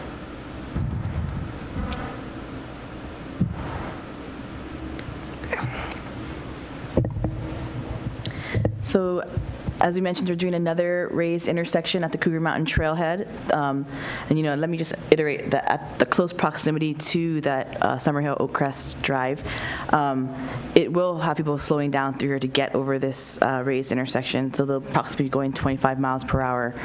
So again, changing the corridor, changing the character and driver behavior. Next. With Bergsma Homes, where Bergsma Homes access with the neighborhood access, where we are making it into a formalizing the driveways on the north side and having a two-way left turn to help access both Bergsma and the north side property owners. And then again, we have SR 900, where we are having an appropriate length left turn lane based on Michael's signal analysis, and then adding the two-way left turn for people as they queue up. And then we'll be looking at this design in further detail when we get to the more fine-tuning things that past the 10% design. As we mentioned, we do have a grant funding opportunity that we believe we will be awarded in February for design funds. And then we kind of went into some of the questions previously, but we wanted to take this time to talk a little bit about the questions that we received. And again, we've received a lot of really good feedback, some of which you guys have been included on, and some of which you guys haven't. And the public has posed some really good questions. And I do really appreciate the time and effort that they have taken to stay engaged and passionate about this corridor and help shape what we've come to. And so I know that one major concern of the residents is having safety be a priority. And this is absolutely a common goal, because this is our priority as well. We are all looking to how can we make this this corridor the best corridor that it can be for all of the users. And so there's certainly things that have been raised that are things to be addressed in this final design phase. Like I said, we've got about 2 years of design that we anticipate.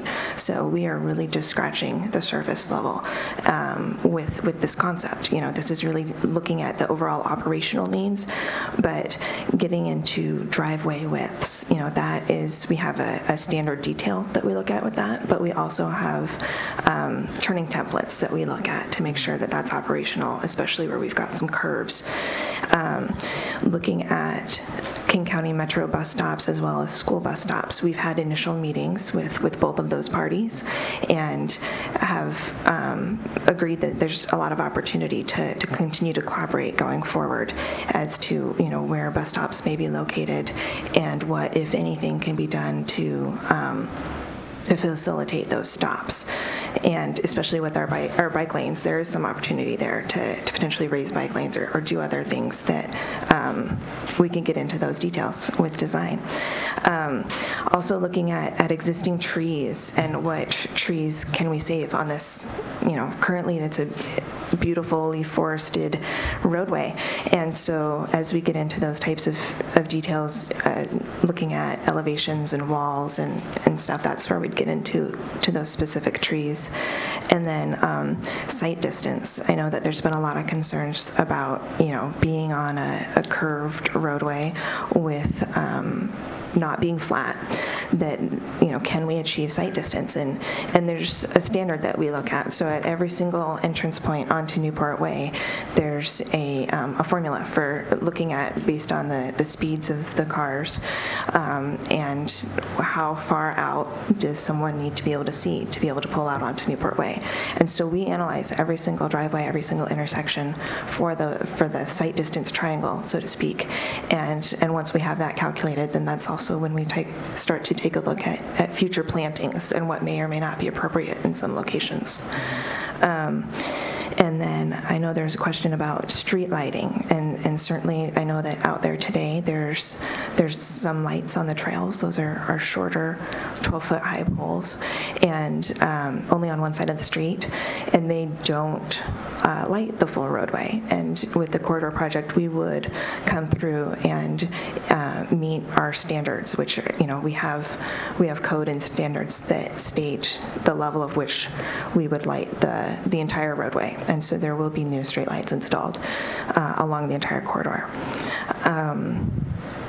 So those are some of the questions that we received from the public, and those are all things that we are going to continue to work on as we get into design. There was also a question about removing our FPs from the rectangular rapid flashing beacons at the existing crosswalks. And I know that's not the only time we've received that question. We weren't as clear in our last open house as to our intention there. And we have clarified it, I believe, in our design report. But we will be maintaining our RFBs at future crosswalks. And we are, in some locations, considering a potentially more robust signal, but that would be something that we have to look at, again, in final design. Being that that would be a new technology for the city. So there's a lot of additional coordination to consider something like a Hawk signal in the future. And then also we had a great question about the timing of the improvements, and I absolutely get there's a lot going on out there, and with the developers all coming in at their separate times, with the King County Trailhead also coming in doing their project, and then with ours as well. And so, we're trying to inform the residents as much as we can when we understand the developers' construction timelines.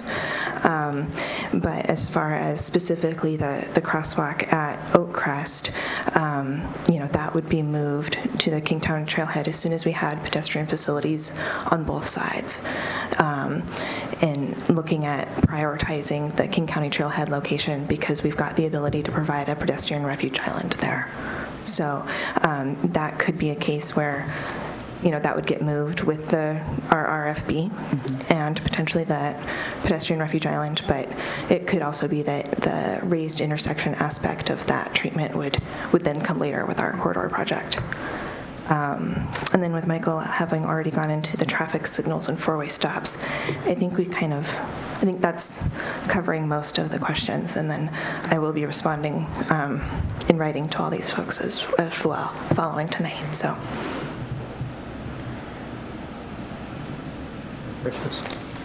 Questions, Paul? I don't have any questions at this time. One of the things I haven't heard recently that was really made loud and clear previously was concern about making left-hand turns. And with the traffic coming up behind, and I think that, and there was a lot of expressions of concern about I'm concerned about getting rear-ended. It happened once at 54th, and I want to acknowledge that this concept, I think, addresses that very clearly by creating those left-hand turn lanes. I mean, that's very, very critical. And I just haven't heard that reiterated in that specific complaint and that issue which people experience, and that this conceptual design does address that, which I think is important. Yeah, that is a good point. We did hear that at open houses as well, so thank you. And I've had the opportunity to be exposed to this a number of times now. This is, I think, my third time. Slightly, you guys were here earlier, and then I got to see the layout and meet with you, Brian, and got to look at all this. And I've done quite a bit of trying to observe and think about and do a little bit more reading about this whole concept of changing the feel of the corridor. The raised areas along with the roundabout definitely changes things dramatically. I guess I do have a question. It would be, why just those two locations? Why not also, the raised seems like that's pretty significant to me. But I'm not studying that. It's just a gut feel. And did you consider that anywhere else to further kind of really try to shape that experience? Great question. Direction? Yeah, and actually, Sheldon wrote me that question as well. So we were looking at those two intersections at a minimum, and there are other intersections throughout the corridor that we will continue to evaluate for that opportunity. The unique part of the two intersections that we're considering is that they have crosswalks on them, and there's not the flying T, that acceleration lane that we see in other locations. So those are the kind of the two distinguishing factors as to the intersections that have been selected. But we are going to continue to look into and consider what that might look like if we did a raised intersection with the flying T, or if we did a raised intersection in a location without a crosswalk. Okay, so thank you. That's a good point, because you said 10%. Yes. This conceptual design represents like 10% design, and you've said at the intro here even that what you're looking for from council is a vote on, so to speak, the major elements here, the cross section and the intersections. I was partly under the impression that no other kind of significant changes were possible. So a raised intersection is still then on the table for other considerations? So a raised intersection to me is a part of like changing the character of the roadway and less about how the intersection functions and operates. Exactly, I agree. So yes, so we are looking at buy-in from council for how the intersections operate. Okay, thank you. But certainly are going to continue to consider character change in how we can further provide traffic calming in that method. Gotcha. Thank you. Mary Lou? Good question, Paul. Brianna, one thing I forgot, I did talk to Emily about, and I'm not sure if it got to you, just because there's a lot going on. I had asked for examples of what is it that will not change from this point on. What is it that could change from this point on? And so Paul just got one of those, that there could be additional traffic coming.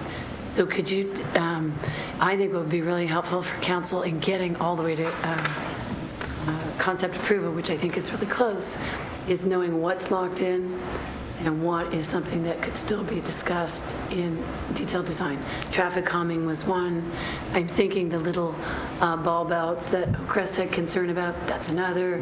The landscape planning that Oakcrest had concerns about, that's another. That this is what's locked in a concept. This is all still up for final design. Right. These things that are character changing, not intersection control. That Right. would be a good list to have, I think, because that was a great question. Yeah, and we can certainly add that into, Just a slide. Sure. locked in. and to speak to that a little bit, the cross-section would be locked in. So the elements that we see,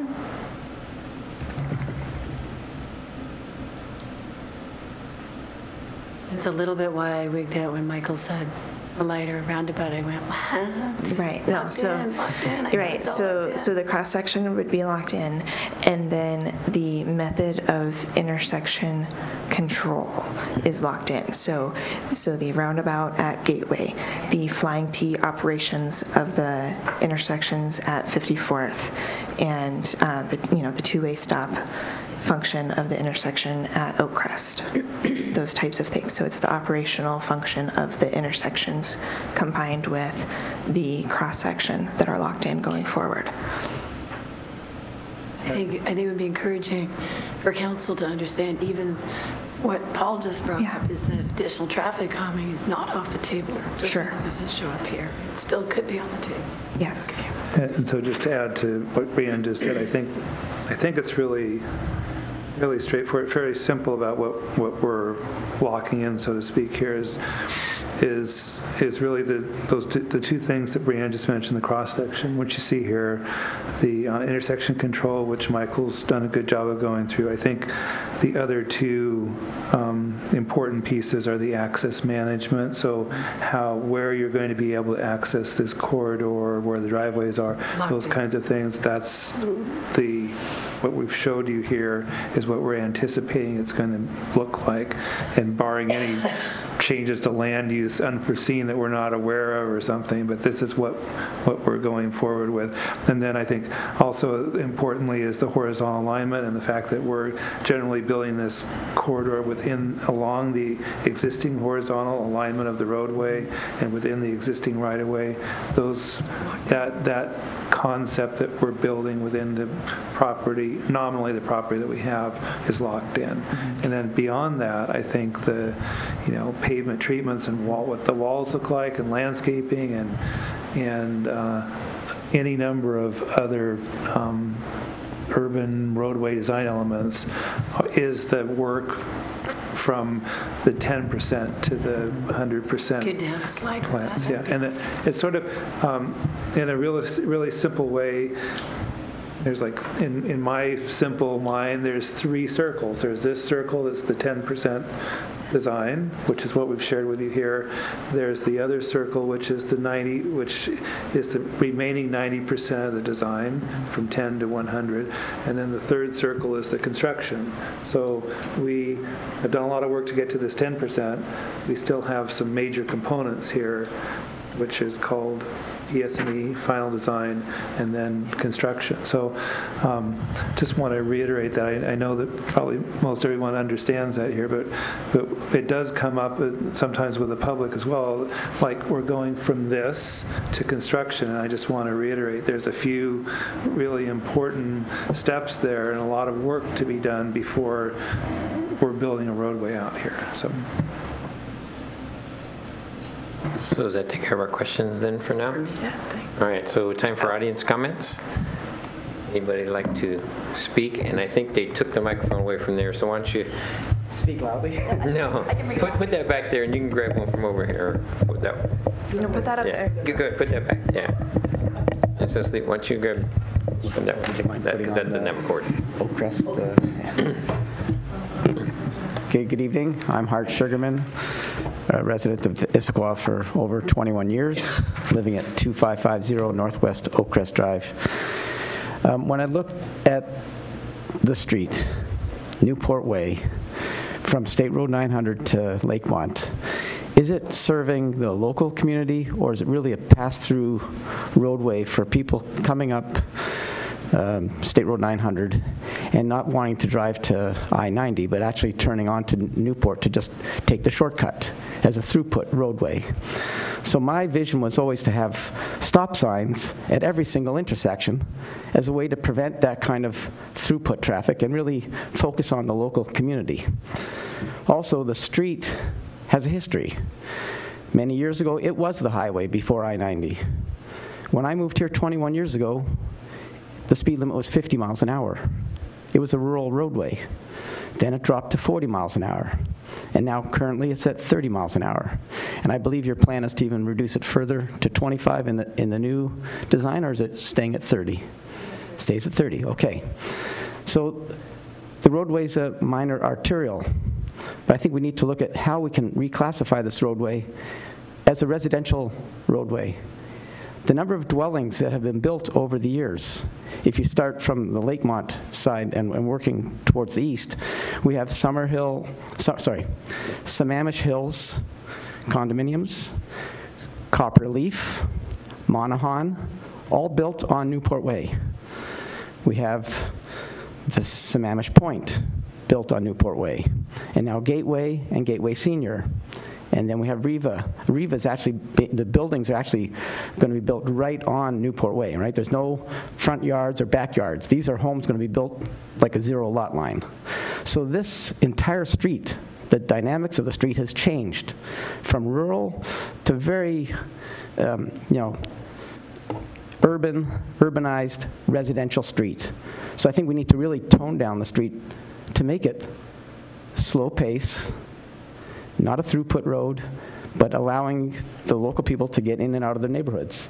Now, my concerns with this intersection, as I mentioned on Monday's meeting, is when I have to leave Summerhill Community and turn left and stop at that white line at the stop sign, my visibility to the west is very limited because of the curve of the road.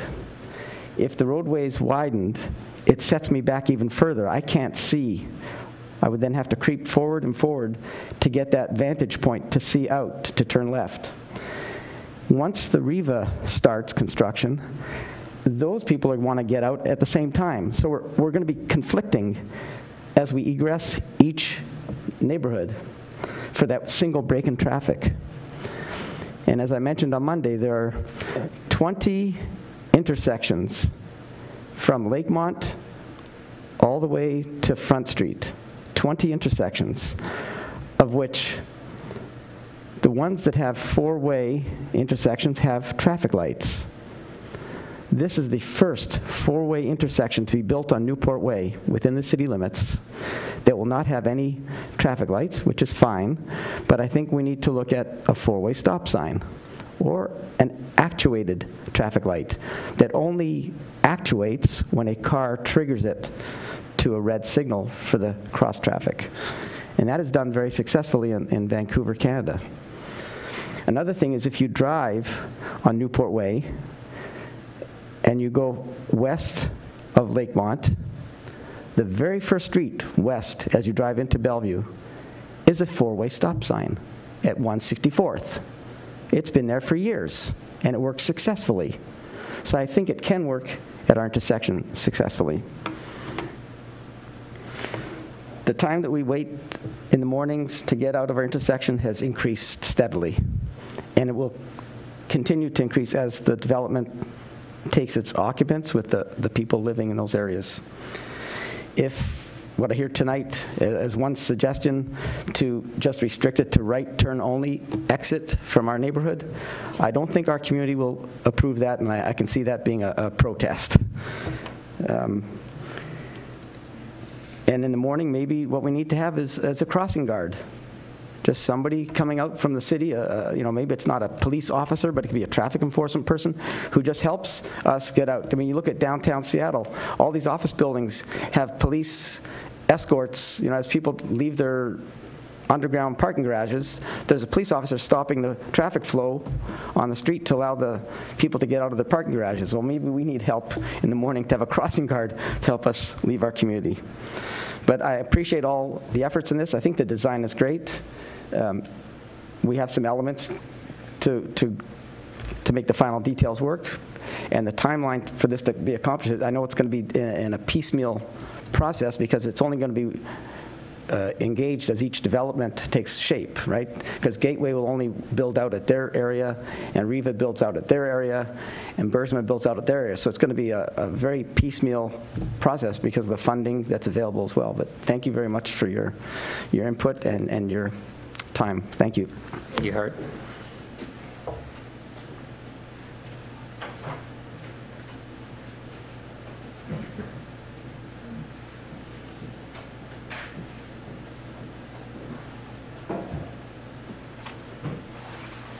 Hello, I'm Tina Conforti, and I live on 1220 Oakwood Place, Northwest Issaquah. Well, I saw a question before. Should the City Council approve the concept recommended in the design report? I would say no, you should not approve. Our residents cannot get out safe, and my priority, it is safety. I was in the broadcast for 25 years, and that's all I promote. It was the safety for the public. And I think you, all of you, City Council, you should have the responsibility to give to us the safety. I never saw an intersection with a crossway without the stop sign. There should be a stop sign, a four-way stop sign. We can never get out from our area. First of all, if you see the crosswalk here, where are we going to stop? Are we going to stop on the front of the stopboard of the crosswalk? No, we can't. We needed to stop behind by law. We can't see once we are behind the crosswalk to make a left turn. That's ridiculous. That's ridiculous, and that's not. It requires a law that you stop behind a crosswalk before you make your left turn. We can't go over and cross another child and kill another child. This is unacceptable. I believe if you could show me a similar road in Issaquah or in Bellevue without having a four-way stop sign or a stoplight. It's unacceptable to all of the residents in our area. Then you talk about Mike, I think he mentioned something about there are 10,000 people driving each way. That's on what time? At 2 o'clock in the afternoon and maybe 10 o'clock in the morning? That's not on peak time. I believe it. Over 400 apartments, and plus the townhouse, and plus the senior homes been building. You can never make a number of cars of the volume. You can't. They're not there. You come back at 6 o'clock in the night when we have a line all the way up by 54 sometimes. So by putting a four-way stop sign, you reduce the risk of all of the accident over there. Because we can get out safe, and the other car they can move along when there is no car coming out. So I am sorry, this is unacceptable on behalf of all our community. Thank you. Thank you, Tina. My name is Mary Lynch, and I would like to talk a little bit about the process and go back a little bit. First of all, there were some comments made during the earlier agenda bill about how they've been working with city staff for over a year and a half, and that's what we found has happened with this. Mountains to Sound Greenway by city staff was put on the north side of this road without any input from the public. Those of us that live out there now currently have no parks and no sidewalks on which we can ride our bikes or our children can play. Yet you want to put the Mountains of Sound Greenway on the north side of a major or a minor arterial without adequate safe crossings. And you want to move, and I think it's right from a safety standpoint of view, Oak Crest Crosswalk away from the curve. But that means we're going to have to walk down to the trailhead with our little kids and our bikes to cross at the trailhead with possibly a beacon, but not a hawk. And our behavior I see around Issaquah is drivers do not stop for the yellow. They do not honor the crosswalks and people in the crosswalks. So you can say you're going to change behavior, but until Issaquah takes a much more forceful way of educating drivers, you need hawk systems to make people stop, because most people, 85%, will stop for a red. Now, there's still those that run through it. We know that, too. But anyway, we were never asked where the Mountains of Sound Greenway went, and I still think it should be on the south side. And if you accept this concept as it is, that means it will always be on the north side. And when you get out to the other end, why would you put a Mountains of Sound Greenway on the north side past South 54th? There's nobody that lives there. And your experience is you're putting people up against the freeway. So I would like you to look at where the Mountains of Sound Greenway is going to be put for the total corridor. That going back, Riva. When we first started looking, we were involved early on in the process with the other communities who were going to go where Riva was. It was always going to be a staggered intersection. It was never going to be at Oak Crest. When and who decided without public input? Because when it came to the Development Commission, we were told this is the way it is. When we gave our concerns and inputs, we were told this is the way it is. We as citizens had no input at the Development Commissions, and that's why we attended and we spoke up about needing the moratorium. Is there were things in the Central Area Plan that allowed things to get way beyond and etched in stone, so when we got into public review, we were told, it's it. You have no input. So I want to say, why can't we go back to Riva and look at redesigning this? If we already know it's designed wrong, everybody else is getting a flying T intersection. Why can't we have our flying T intersection? Why can't Riva have a flying T intersection? That would be the easiest way to get this resolved and maybe help let us get to work. The other thing is drive up your economic development in Issaquah so that the majority of the 55 homeowners, and most of those have 3 and 4 people working in their homes. Most of them work in Seattle and come out of our development in the morning and turn left in Seattle. I'm one of the few currently, and that's because of the downturn, that's working in Issaquah and turn right. Most of the people turn left out of there in the morning, and it is almost impossible because when you're coming from S900, they're flying, and they will still fly over the raised embankments, because I've been up in other places where people still do that if they know it's there. But look at the process that was used.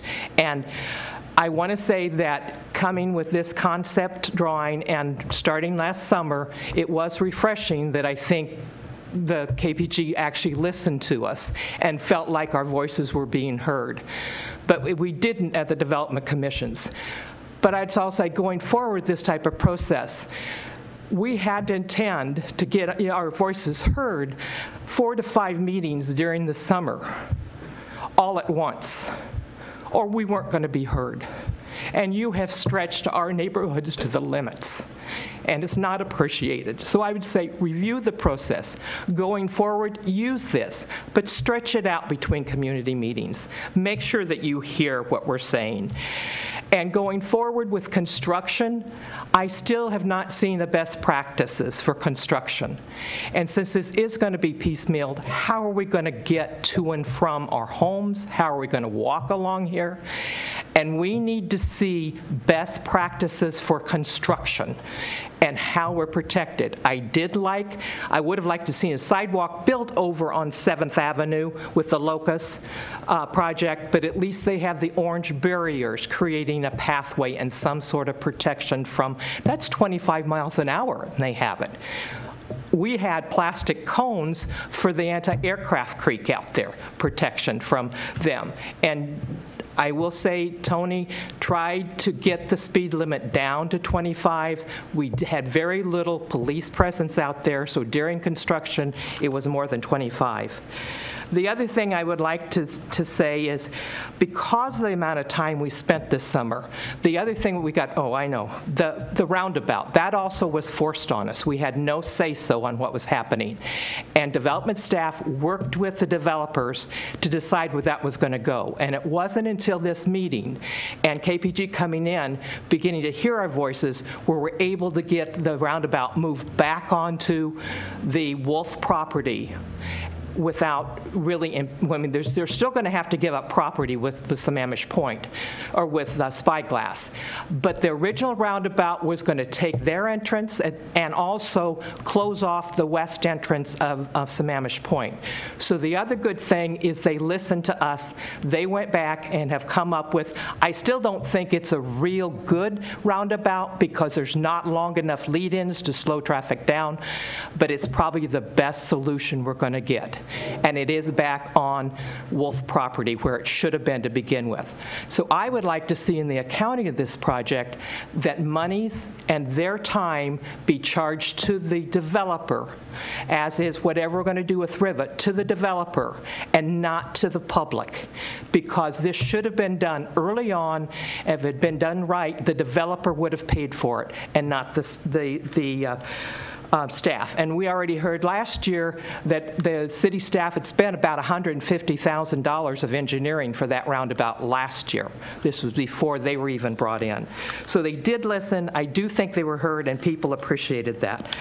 The other thing that's not been brought up is the concurrency for this corridor from S900 to Lakemont is based upon a 3-lane road, the entire length. That's what your concurrency model is based on. So all the concurrency that's done with Gateway and Riva is based on a flawed report, because we aren't going to get a 3-lane road the entire length. And they really didn't look at the interim intersections, and I know they've done some with levels of service, but I don't think you know the true traffic that's going to be impacting Issaquah in 40 years, let alone in the next 10. So going forward, I would hope that some of these things we continue to be involved with, and we can come back and give our voice before it's etched in stone. And I would like to definitely see best practices and the existing community put first, and I would like to see the Mountains to Sound Greenway location revisited to consider on the south side for those of us who have no parks, who have no flat grounds, and that was not part of our original development. Thank you. Thank you, Mary. I'm assuming that's all? All right. So, time for discussion. Sure. Mary Lou, looked like you were voice anxious. left. Yeah, scratch it out. So just for the discussion of the corridor concept, I am ready to move ahead with what we have now, which is the 10% version of the drawing. But I did want to address some of the public comments that we heard as well. I do think we need that increased focus on, I think Brianne mentioned a hawk signal or potentially a new kind of signal that we don't use. If we're truly going to move to an urban area that promotes pedestrian crossings, I think we need to go that way. And so I was glad to hear that you mentioned that.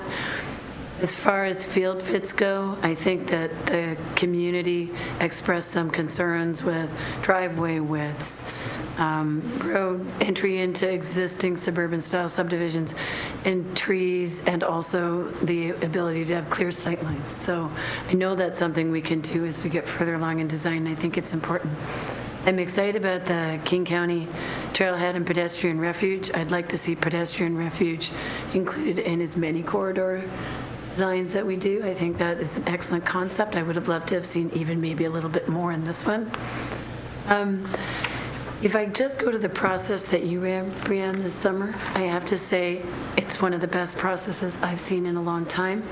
I think for a neighborhood that feels under siege, as you can hear this neighborhood feels like, while you did an amazing job, there's a lot of emotion about actually things that have happened in the 5 to 10 years leading up to this. So good job on your process. I think it was good. But I agree tonight that there were a lot of decisions made in isolation, one parcel at a time, and then we jumped in and we did a corridor study. I'm glad the city's got the Gilman study coming next, and hopefully the next piece of Newport after that. But our city should have had these corridor studies done before the decisions got made for us, parcel by parcel by parcel. We are behind. And that's not a criticism, that's just a fact. We're behind. And if previous councils didn't provide the money, bad on us. But we are behind, and that has caused a lot of pain, especially in a neighborhood that gets 4 major development projects, Anti-Aircraft Creek, and their entire street redone in a period of 5 to 6 years. There is no doubt that their pain is real, what it makes them anxious and upset is real. So we have to take a hit for that. We have to understand that this is why they're here still tonight saying this didn't work for us. That makes sense to me. We need a plan for making sure, or we need to assure the existing residents that as this plan moves forward and we move into developers constructing some pieces and the city coming back and do the others, that we want their neighborhoods to function well, efficiently, safely, all the rest of it. I asked about what could we do with this configuration in this corridor at that location for a specific reason. We're going to build it that way for sure. So what I heard is that if it's not working, there may be a proposal to restrict turns, but I also heard that maybe there's an option for some other other control that could be used to trigger a stop at some times. I don't know what's available or what's possible, but we need to make sure this neighborhood, when this is all done, feels like they have access and they're safe with that access. So don't know what that looks like, except that we do know what the intersection configuration looks like, because that's locked in. That's what when we say yes, that's what we get. But if we come to it and find out that they are waiting 6 and 7 minutes because they can't do something, I'm committed to saying then we need to help them, because that wouldn't be okay. That wouldn't be level of service D. And we're telling them they're getting level of service D. We need to make sure they get level of service D, no matter what. I think what made this so challenging is that, and going back again, we can't revisit this decision, but there's a piece of land on one side of the road that's designated urban and a piece of land on the other side that's suburban. And we are going with an urban standard, which I think will be good for the existing neighborhood as well.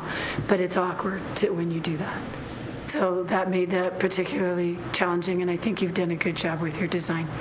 My opinion is we should lock in what we have and move ahead. So that's where my head is. Okay. Move ahead. Paul? Thanks, Bill. Yeah, engineers. I got to start out by saying one thing. You three are all engineers, right? But it took this engineer to talk before I heard the phrase horizontal alignment. So good job. You got you guys talking to the public. That's good.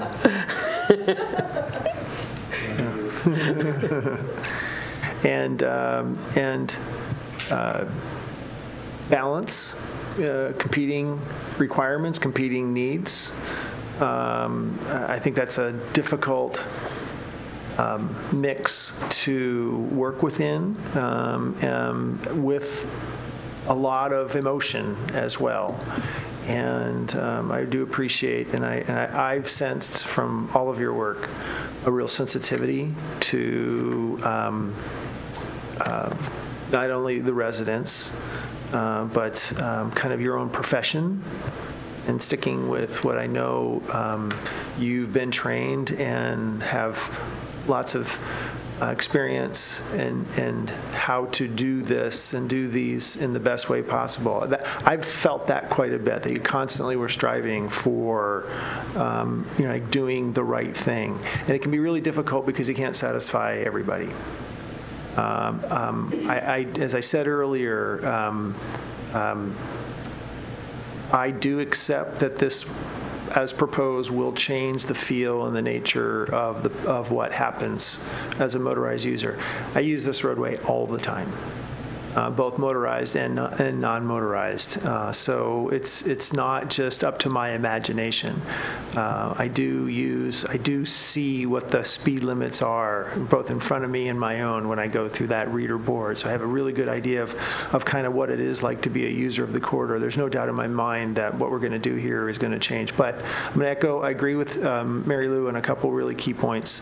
And there's some of these design details that'll come later, like what is the actual control for pedestrian control later on down at the that you still have to do. I think that's an excellent one. Very interesting comment this evening about the Mountains of Sound Greenway, and I wanted to ask you one question. It seems like I've heard somewhere in this dialogue about the Mountains of Sound Greenway as an organization. Actually, did they have any comment or input on this at all? So I'm going to stop right there and let you answer that. Yeah, absolutely. So I did meet with the Mountains of Sound Greenway Trust and had a few conversations with them. And I also met with the City of Bellevue. The reason being that the Mountains of Sound Greenway is a regional trail that extends from Issaquah and someday all the way into Seattle. The City of Bellevue is currently designing their Mountains of Sound Greenway gaps. And so the City of Bellevue has the Mountains of Sound Greenway on the north side of their corridor, which is where it would meet up at Lakemont. And one thing that Mountains of Sound Greenway stressed as something that as their priority is consistency. A regional trail user shouldn't be able to feel the difference between City of Bellevue and City of Issaquah. A regional trail user should have a consistent experience throughout. And so that was one key that was important to them. They are quite happy with the corridor project as a whole. They're very excited to see this gap filled, and they see the improvements with both the multi-use trail and the bike lanes as providing some real asset to the regional corridor. So that's kind of where they weighed in on. Okay, so all right, so you did have some interaction with them. Yeah. Thank you very much. So as a concept design with the elements, including where did it go? Including the horizontal alignment, but the intersection controls as proposed, the cross sections as proposed, and the access management. And the right-of-way. I'm in support of this going forward with the additional comments that we've already shared. All right. I agree with a lot of what's said also. I think, but I disagree with some of things. I have some other ideas.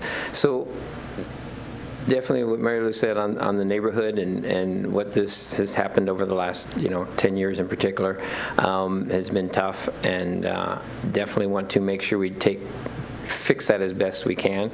I think the process has helped. I think they are finally being heard to a better extent than before.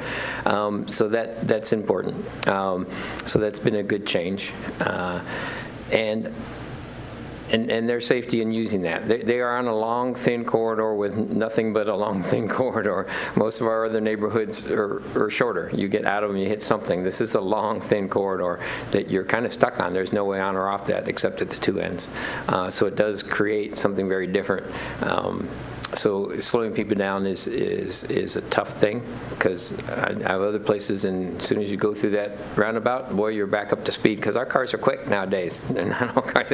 They're right back up to 40 miles an hour in about 3 seconds. So it's easy. It's not easy to slow them down on a long, thin corridor.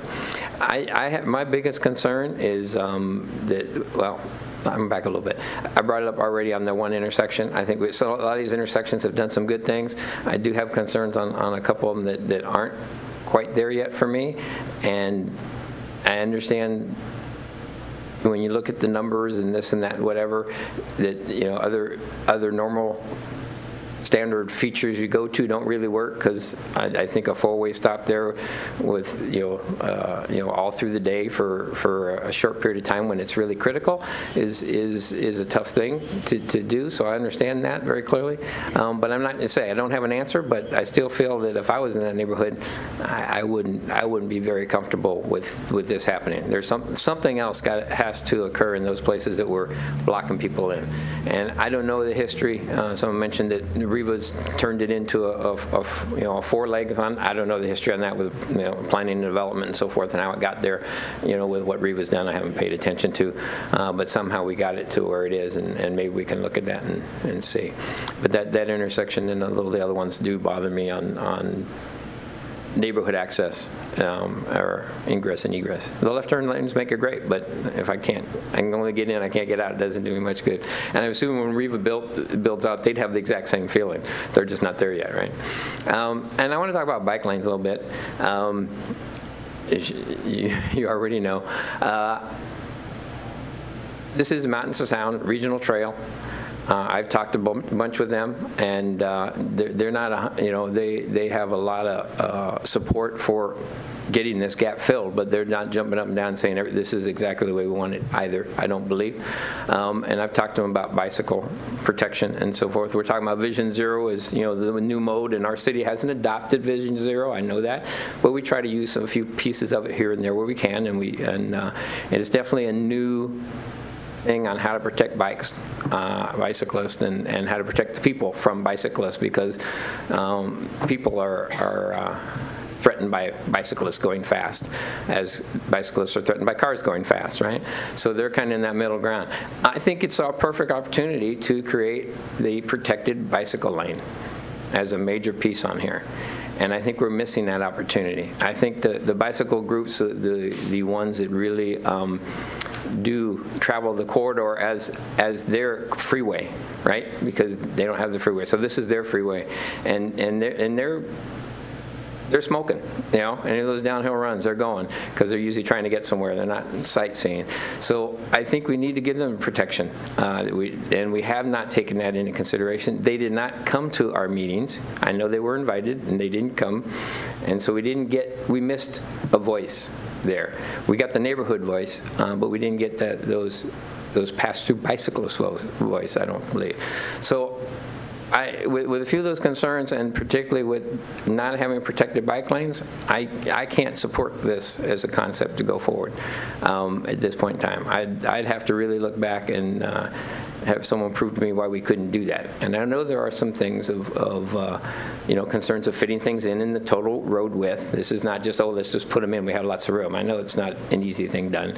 I know emergency vehicles have some concern, but I still think it can be done, because this, as people said, this isn't a 3-lane road. The design is a 2-lane road, and it happens to widen in a few spots where we make some some turn lanes.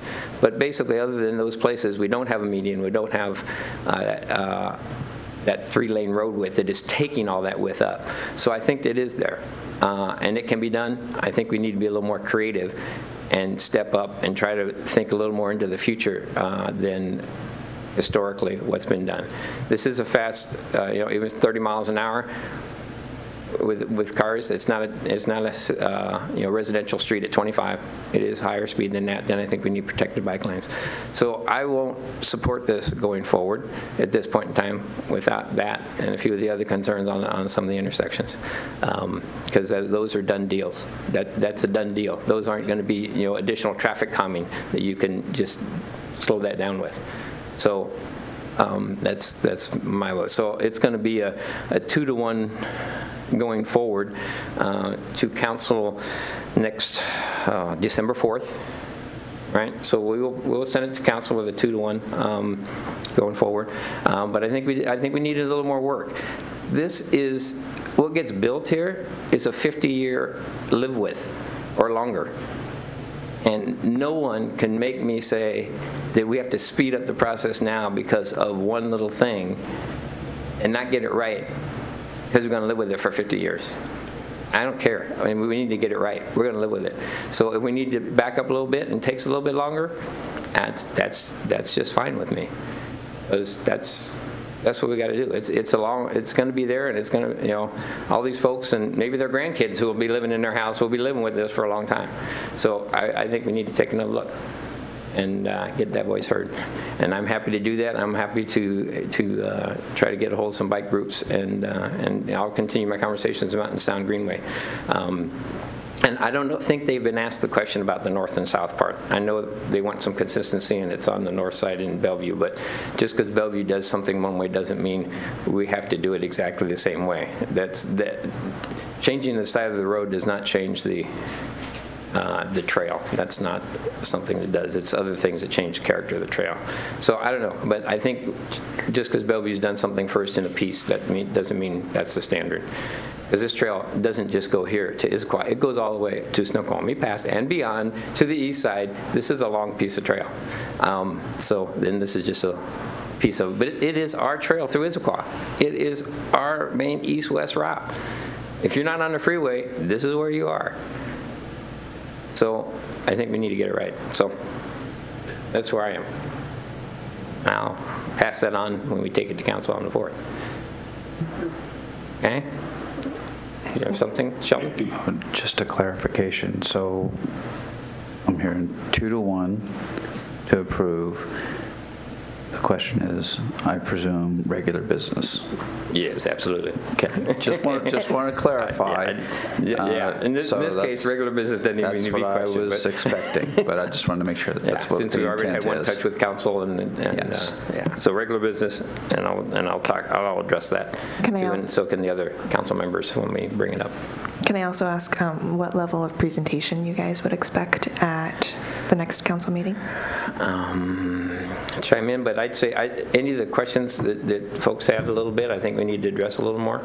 The presentation you have here, it was seen at work session, so I'm not sure how much you want to. Yeah, my thought is you probably did not have to do the whole presentation again this evening, but the answers you did to the questions was good. And if you can add a slide that says what's locked in, that'd be good for me. So I would think a shorter presentation. Yeah, because we've seen it once already. And then give Bill time to talk. Yeah, because I'll have to do the minority opinion. Because he's going to talk. So, everybody clear on I think it's okay to, personally, I think it would be okay to repeat what you did, especially when you guys did the back and forth and you talked about the different elements as you stepped down the corridor and you talked about that. I think that's okay. This will be the first time for some people to hear that. At the very beginning, you actually did kind of list some of the things that are still going to be finalized in design, and so I know it was already kind of part of what you were thinking, so I do agree with what we've kind of said already to kind of make those things very clear. But as far as what we do at the regular business meeting, I think it's very valuable to hear the description and of the design elements. So we'll, I think that's clear direction. I think we'll take what we shared with you tonight. We'll maybe add a little bit about what's locked in and reinforce some of the question discussion. Maybe tighten up the presentation that we gave. Take out a little bit and just sort of the meat of it, and come back to full council on the 4th with that. It shouldn't be more than 10 minutes or so of our time, and then the rest would be for council questions and discussion. Does that sound?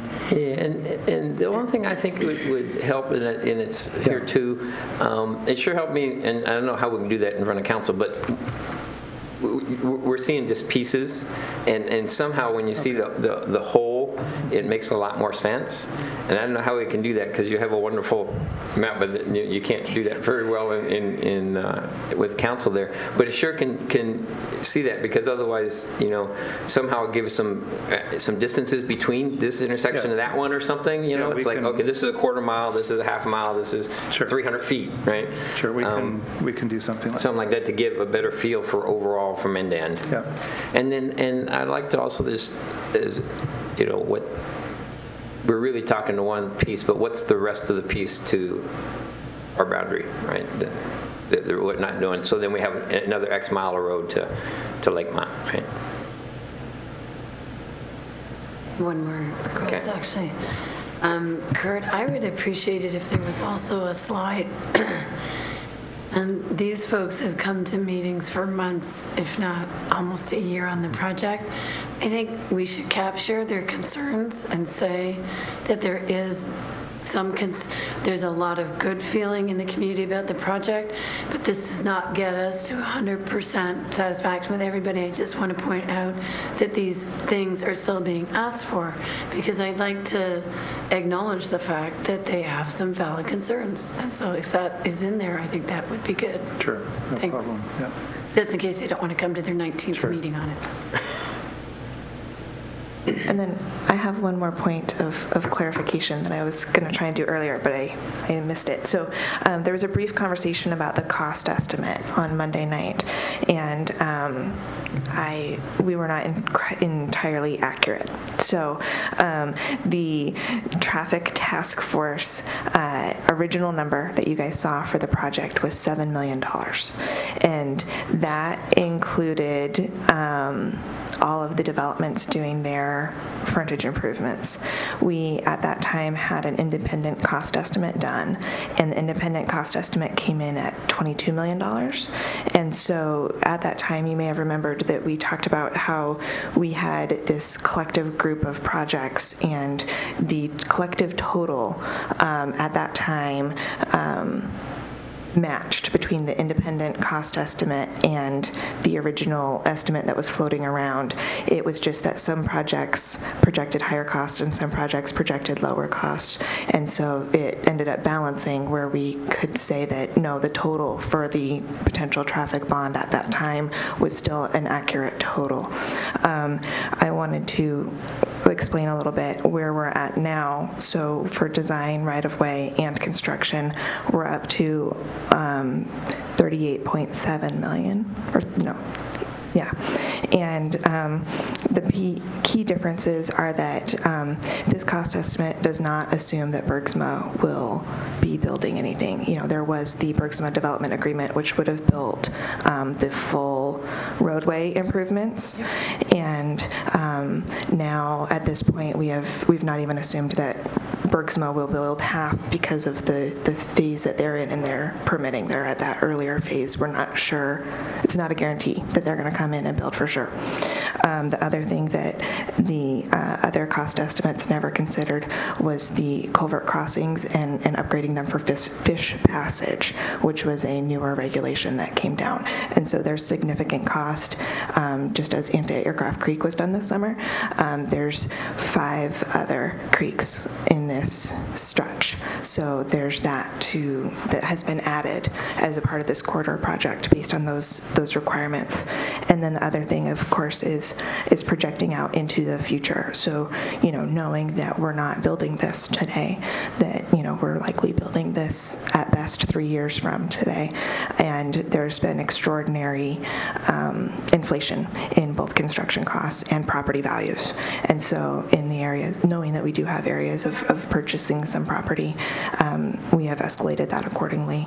And of course, that was much different even back in 2016 when the original cost estimates were done. And then also with the construction cost going up significantly in this last year. So I wanted to kind of correct myself and provide a little bit of additional background there. So question, when you, that 38.7 million, that'd be our cost, so that, but that does take into account the known parts that developers are going to put in, right? The roundabout and... That's assuming that Gateway builds the roundabout, and that assumes that Gateway builds in front of the senior housing their half street improvements, not the full street. It's not in the 38 million. That's not included. So the known developer stuff is out of that 38, is not included. So that's, it would be additional stuff we won't be spending, right? Because they'll do it. Okay. Correct. Thank you. And not the unknown developer. Correct. Great. Anything else? Are we good on this one? Okay. So, with that in mind, we have actually 2 things left. We could have project updates And then I'm going to add another one on here for a slight discussion of process with Transportation Benefit District. Okay, so let's do project update first, and then we'll add a little discussion on Transportation Benefit District process, not details. Okay, so everybody's got their list. Sheldon, what do you like to highlight for us? Is it possible, Sheldon, to put it up on the big one too? Yeah. Thanks.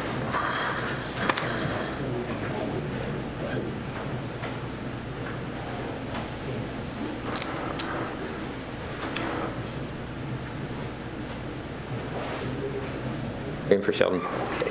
No, I just didn't know if you were saying something.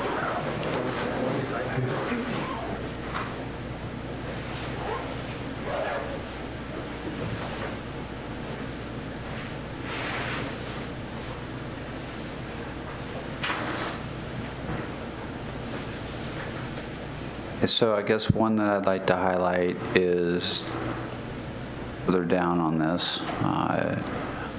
Doesn't show up on the whole screen. It's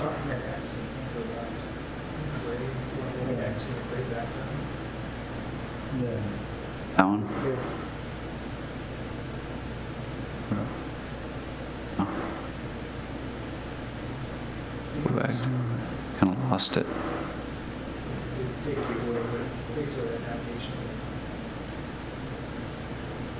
There you go. Thank you.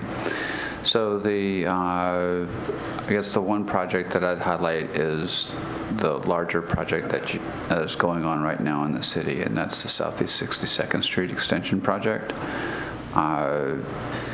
Piling is all in for the foundation of the bridge. The fill material is completely placed over on the east roundabout and for the trail separated grade crossing, and so we're monitoring for settlement so that the pre-consolidation happens. They're actually, the contractor has been working for the past week to 2 weeks, putting in about a pile cap every few days or so. So they only have probably about 4 pile caps left to put in. That means rebar and concrete pour. And then once that's done, then they're looking at January for the first girders to be coming in for the new bridge. Right now, it's anticipated in the schedule that the primary consolidation settlement associated with the fill material on the east side is expected to be completed towards the end of January. So that's what's tentatively on the calendar. And then, of course, after that, there's all sorts of other work that's going to start to occur in that area. So that sounds like it's moving along. Is that on schedule? It's moving along well. We've had some delays, utility conflicts, delays on the utility companies getting out there doing some stuff, and then we've had some slowdowns just due to logistics of traffic control and other items over in the Lake Drive area. It's pretty close to on schedule. We're still looking at trying to get the road open towards the end of next year. Okay, great. What else would you like to highlight? Nothing else to really highlight. If you guys have questions about anything, I'm happy to respond to them. Okay. Well, I see we're working on the flashing beacons in front of City Hall here. Yes, we are. Yep, so they're going in. They're we got going in. another one in earlier over on 2nd, right? 2nd, we also did Front South at the 600 block. Right. And then we're also working in the area of Juniper and 7th. Okay. Sheldon, there was talk about 2 works, 2 studies that were done this year. I think one was, it's getting worse. One was the roundabout at Southeast 43rd and a possible reworking of that. And I don't know, are those 2 studies on here somewhere? You have the Costco access study, the 10th Avenue, that crossing study, yes. We're still under review. The other one was the study about the Southeast 43rd roundabout. Yeah.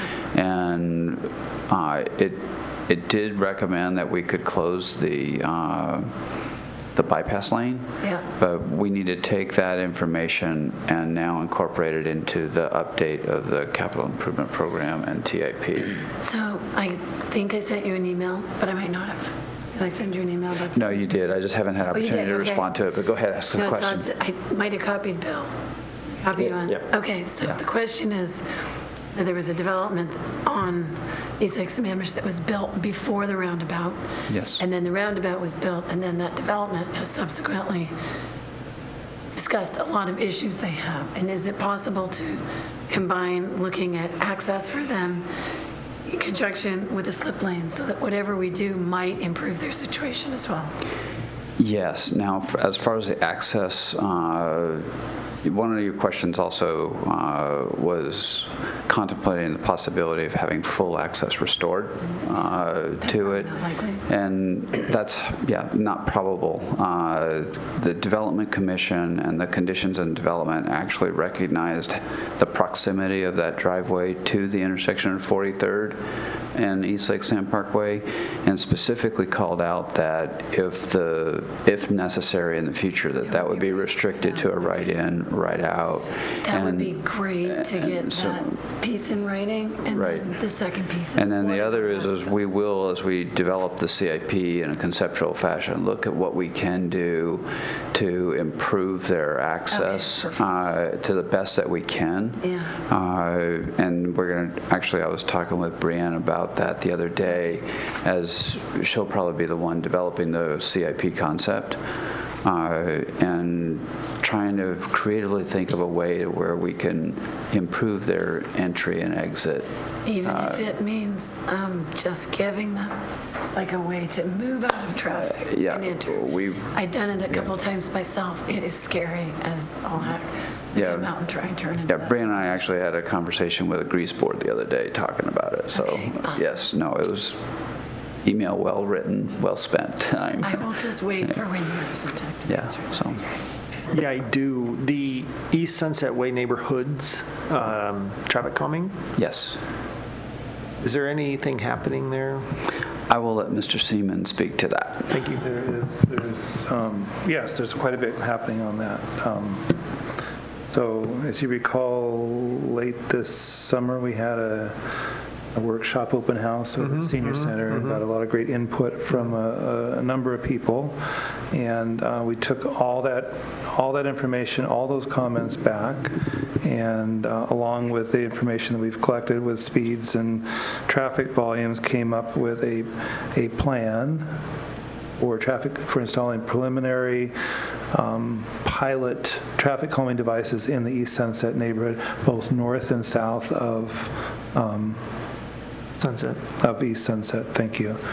And so we're in the process of finalizing that design. Our plan is to get that information out to the neighborhood here very shortly.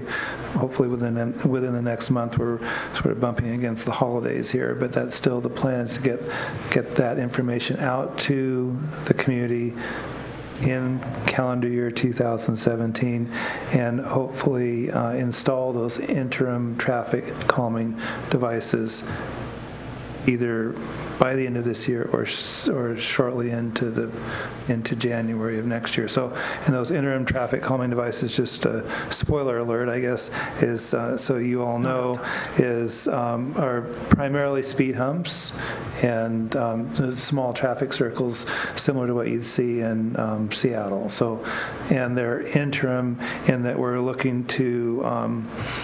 They're not permanent devices. They're probably going to be rubberized curb with some kind of fill in the middle, asphalt or something for the traffic circles, and then temporary speed humps that are drilled into the pavement but can also be removed. And they're in locations that we took as I said, we took all the information that we got from the community. We took that along with the speed and the data that we had and located these where we felt they would best address people's concerns and comments. And so that's that's phase one of this work. Our idea is to get those devices out there, get them in place, let people live with them, see how they work. have them out there for, we're thinking about maybe a 10 to 12 week period. And over that time, get people's comments on an ongoing basis and see where we're at. And so, and if they make, I think then the next step after that is to decide, yes, those make sense to be a permanent installation, or some of them aren't quite right, or some of them maybe are in the wrong location. But that's the purpose of the pilot program, and we're excited. We haven't done anything like this before. I certainly haven't done anything in a pilot sense like this before. So I think it's new to all of us. I think it's exciting because rather than talking about it, sort of the standard way of doing traffic calming is getting 70% or 60% or some percent of votes, and that's always hard to do, and you end up not doing anything. So we're trying a different approach, which is let's just go out and do something in a preliminary pilot way, get input from the public about how it's working, and then decide what the next steps are from there. So that's I know I haven't given you specific dates, but we're currently in the process of working with a contractor to figure out costs and availability to do that. And then the other piece that we want to do is get that information about exactly where those devices are going to be placed and share that with the East Sunset community. All right, thank you for all that detail. When's the last time you had contact with the community? So, any messages going out, and I'm wondering if it isn't time or that to at least make a status update available. That's fair. I have the impression that it's been a while since anybody's heard from us. The last really big input that we've shared with the community was that late summer meeting. So some type, and I don't know if you have a contact list or how you're doing it right now, but I think some kind of a status update. Sure, fair enough. Just to let people know that they're not forgotten and that you're progressing and you have a plan, and we have some rough timelines and rough ideas, and I've received comments. Fair enough, we can do that. They're saying they're wondering, they don't know what's going on. Thanks. And I just have one suggestion, because I'm very appreciative of you piloting something, because I actually think that's a good thing for them to try it out. But under promise and over deliver. Make sure you've got the right dates, because I think they've waited long enough now to try something. That don't give them an early date and miss it. Give them a date and be early. Would be better. Thank you for that. And thank you, Paul, for speaking up for me in my community. For my neighborhood, I mean. My neighborhood, I should say, not my community. So, okay, good. Anything else on updates? All right. So I want to talk about Transportation Benefit District shortly here.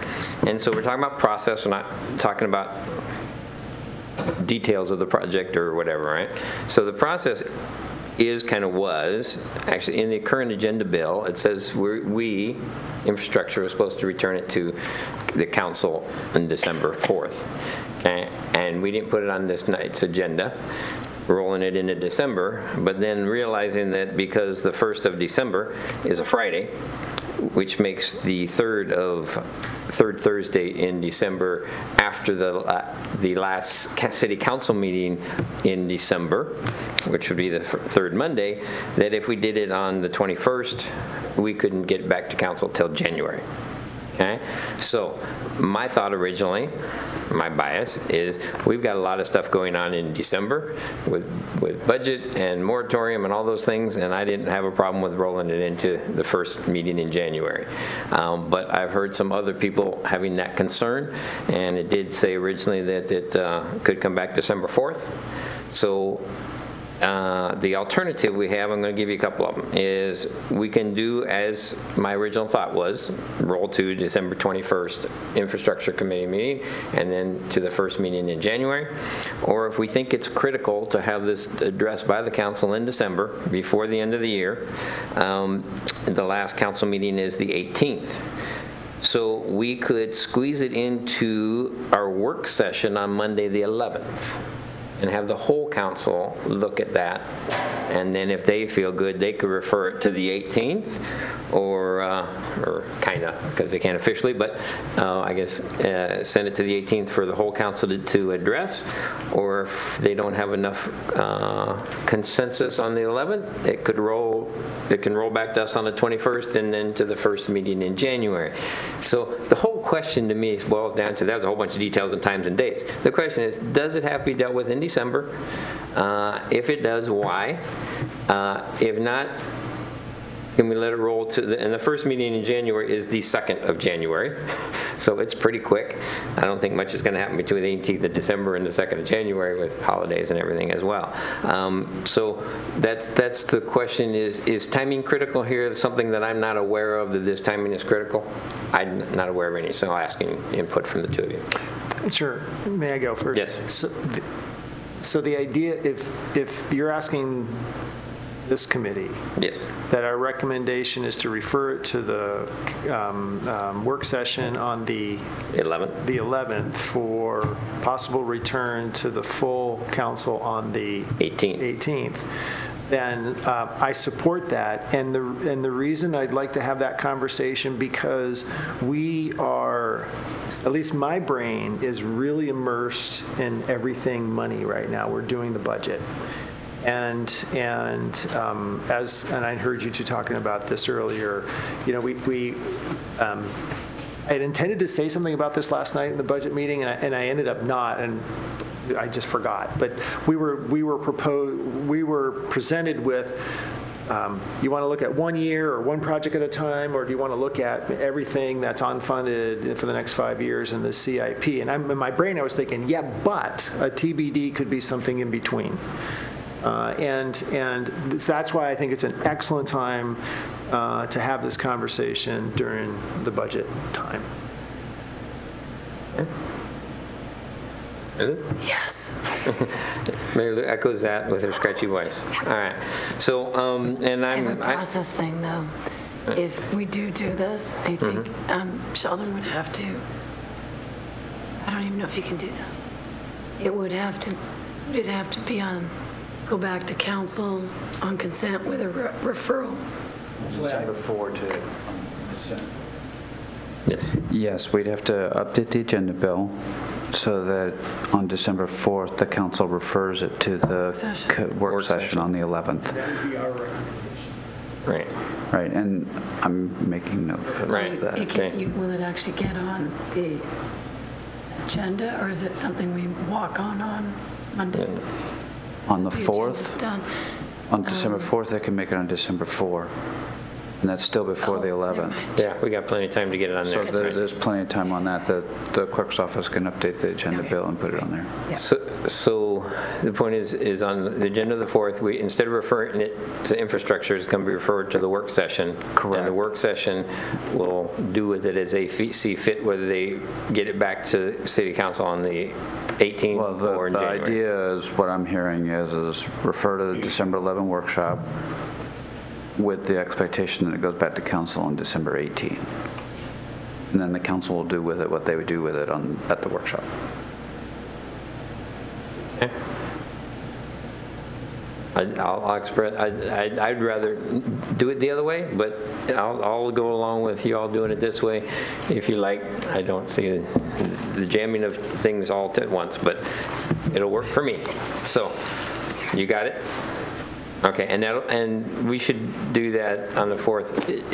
It should come with an explanation. I don't want to know if we want to do it on consent or do we want to just do it on consent. I mean, I was just going to ask the clerk to put it on consent. You okay with consent? Because it's coming back to there. Okay, so we can do it on consent. Because if I was one of them and I saw that on consent coming to the work session, I would probably go, huh? That's why I ask if there's an explanation that goes with it. So do you want to keep the December meeting on the 21st, or do you want to move it a week in front? Regardless of the TBD decision, there's other items too, right? So yeah, we'll keep infrastructure on the 21st next month. Okay. We won't move that, and we'll deal with whatever we deal with on that month. We'll build that agenda. Okay. Okay? Yep. Okay. All right? Are we good? All right. We're adjourned.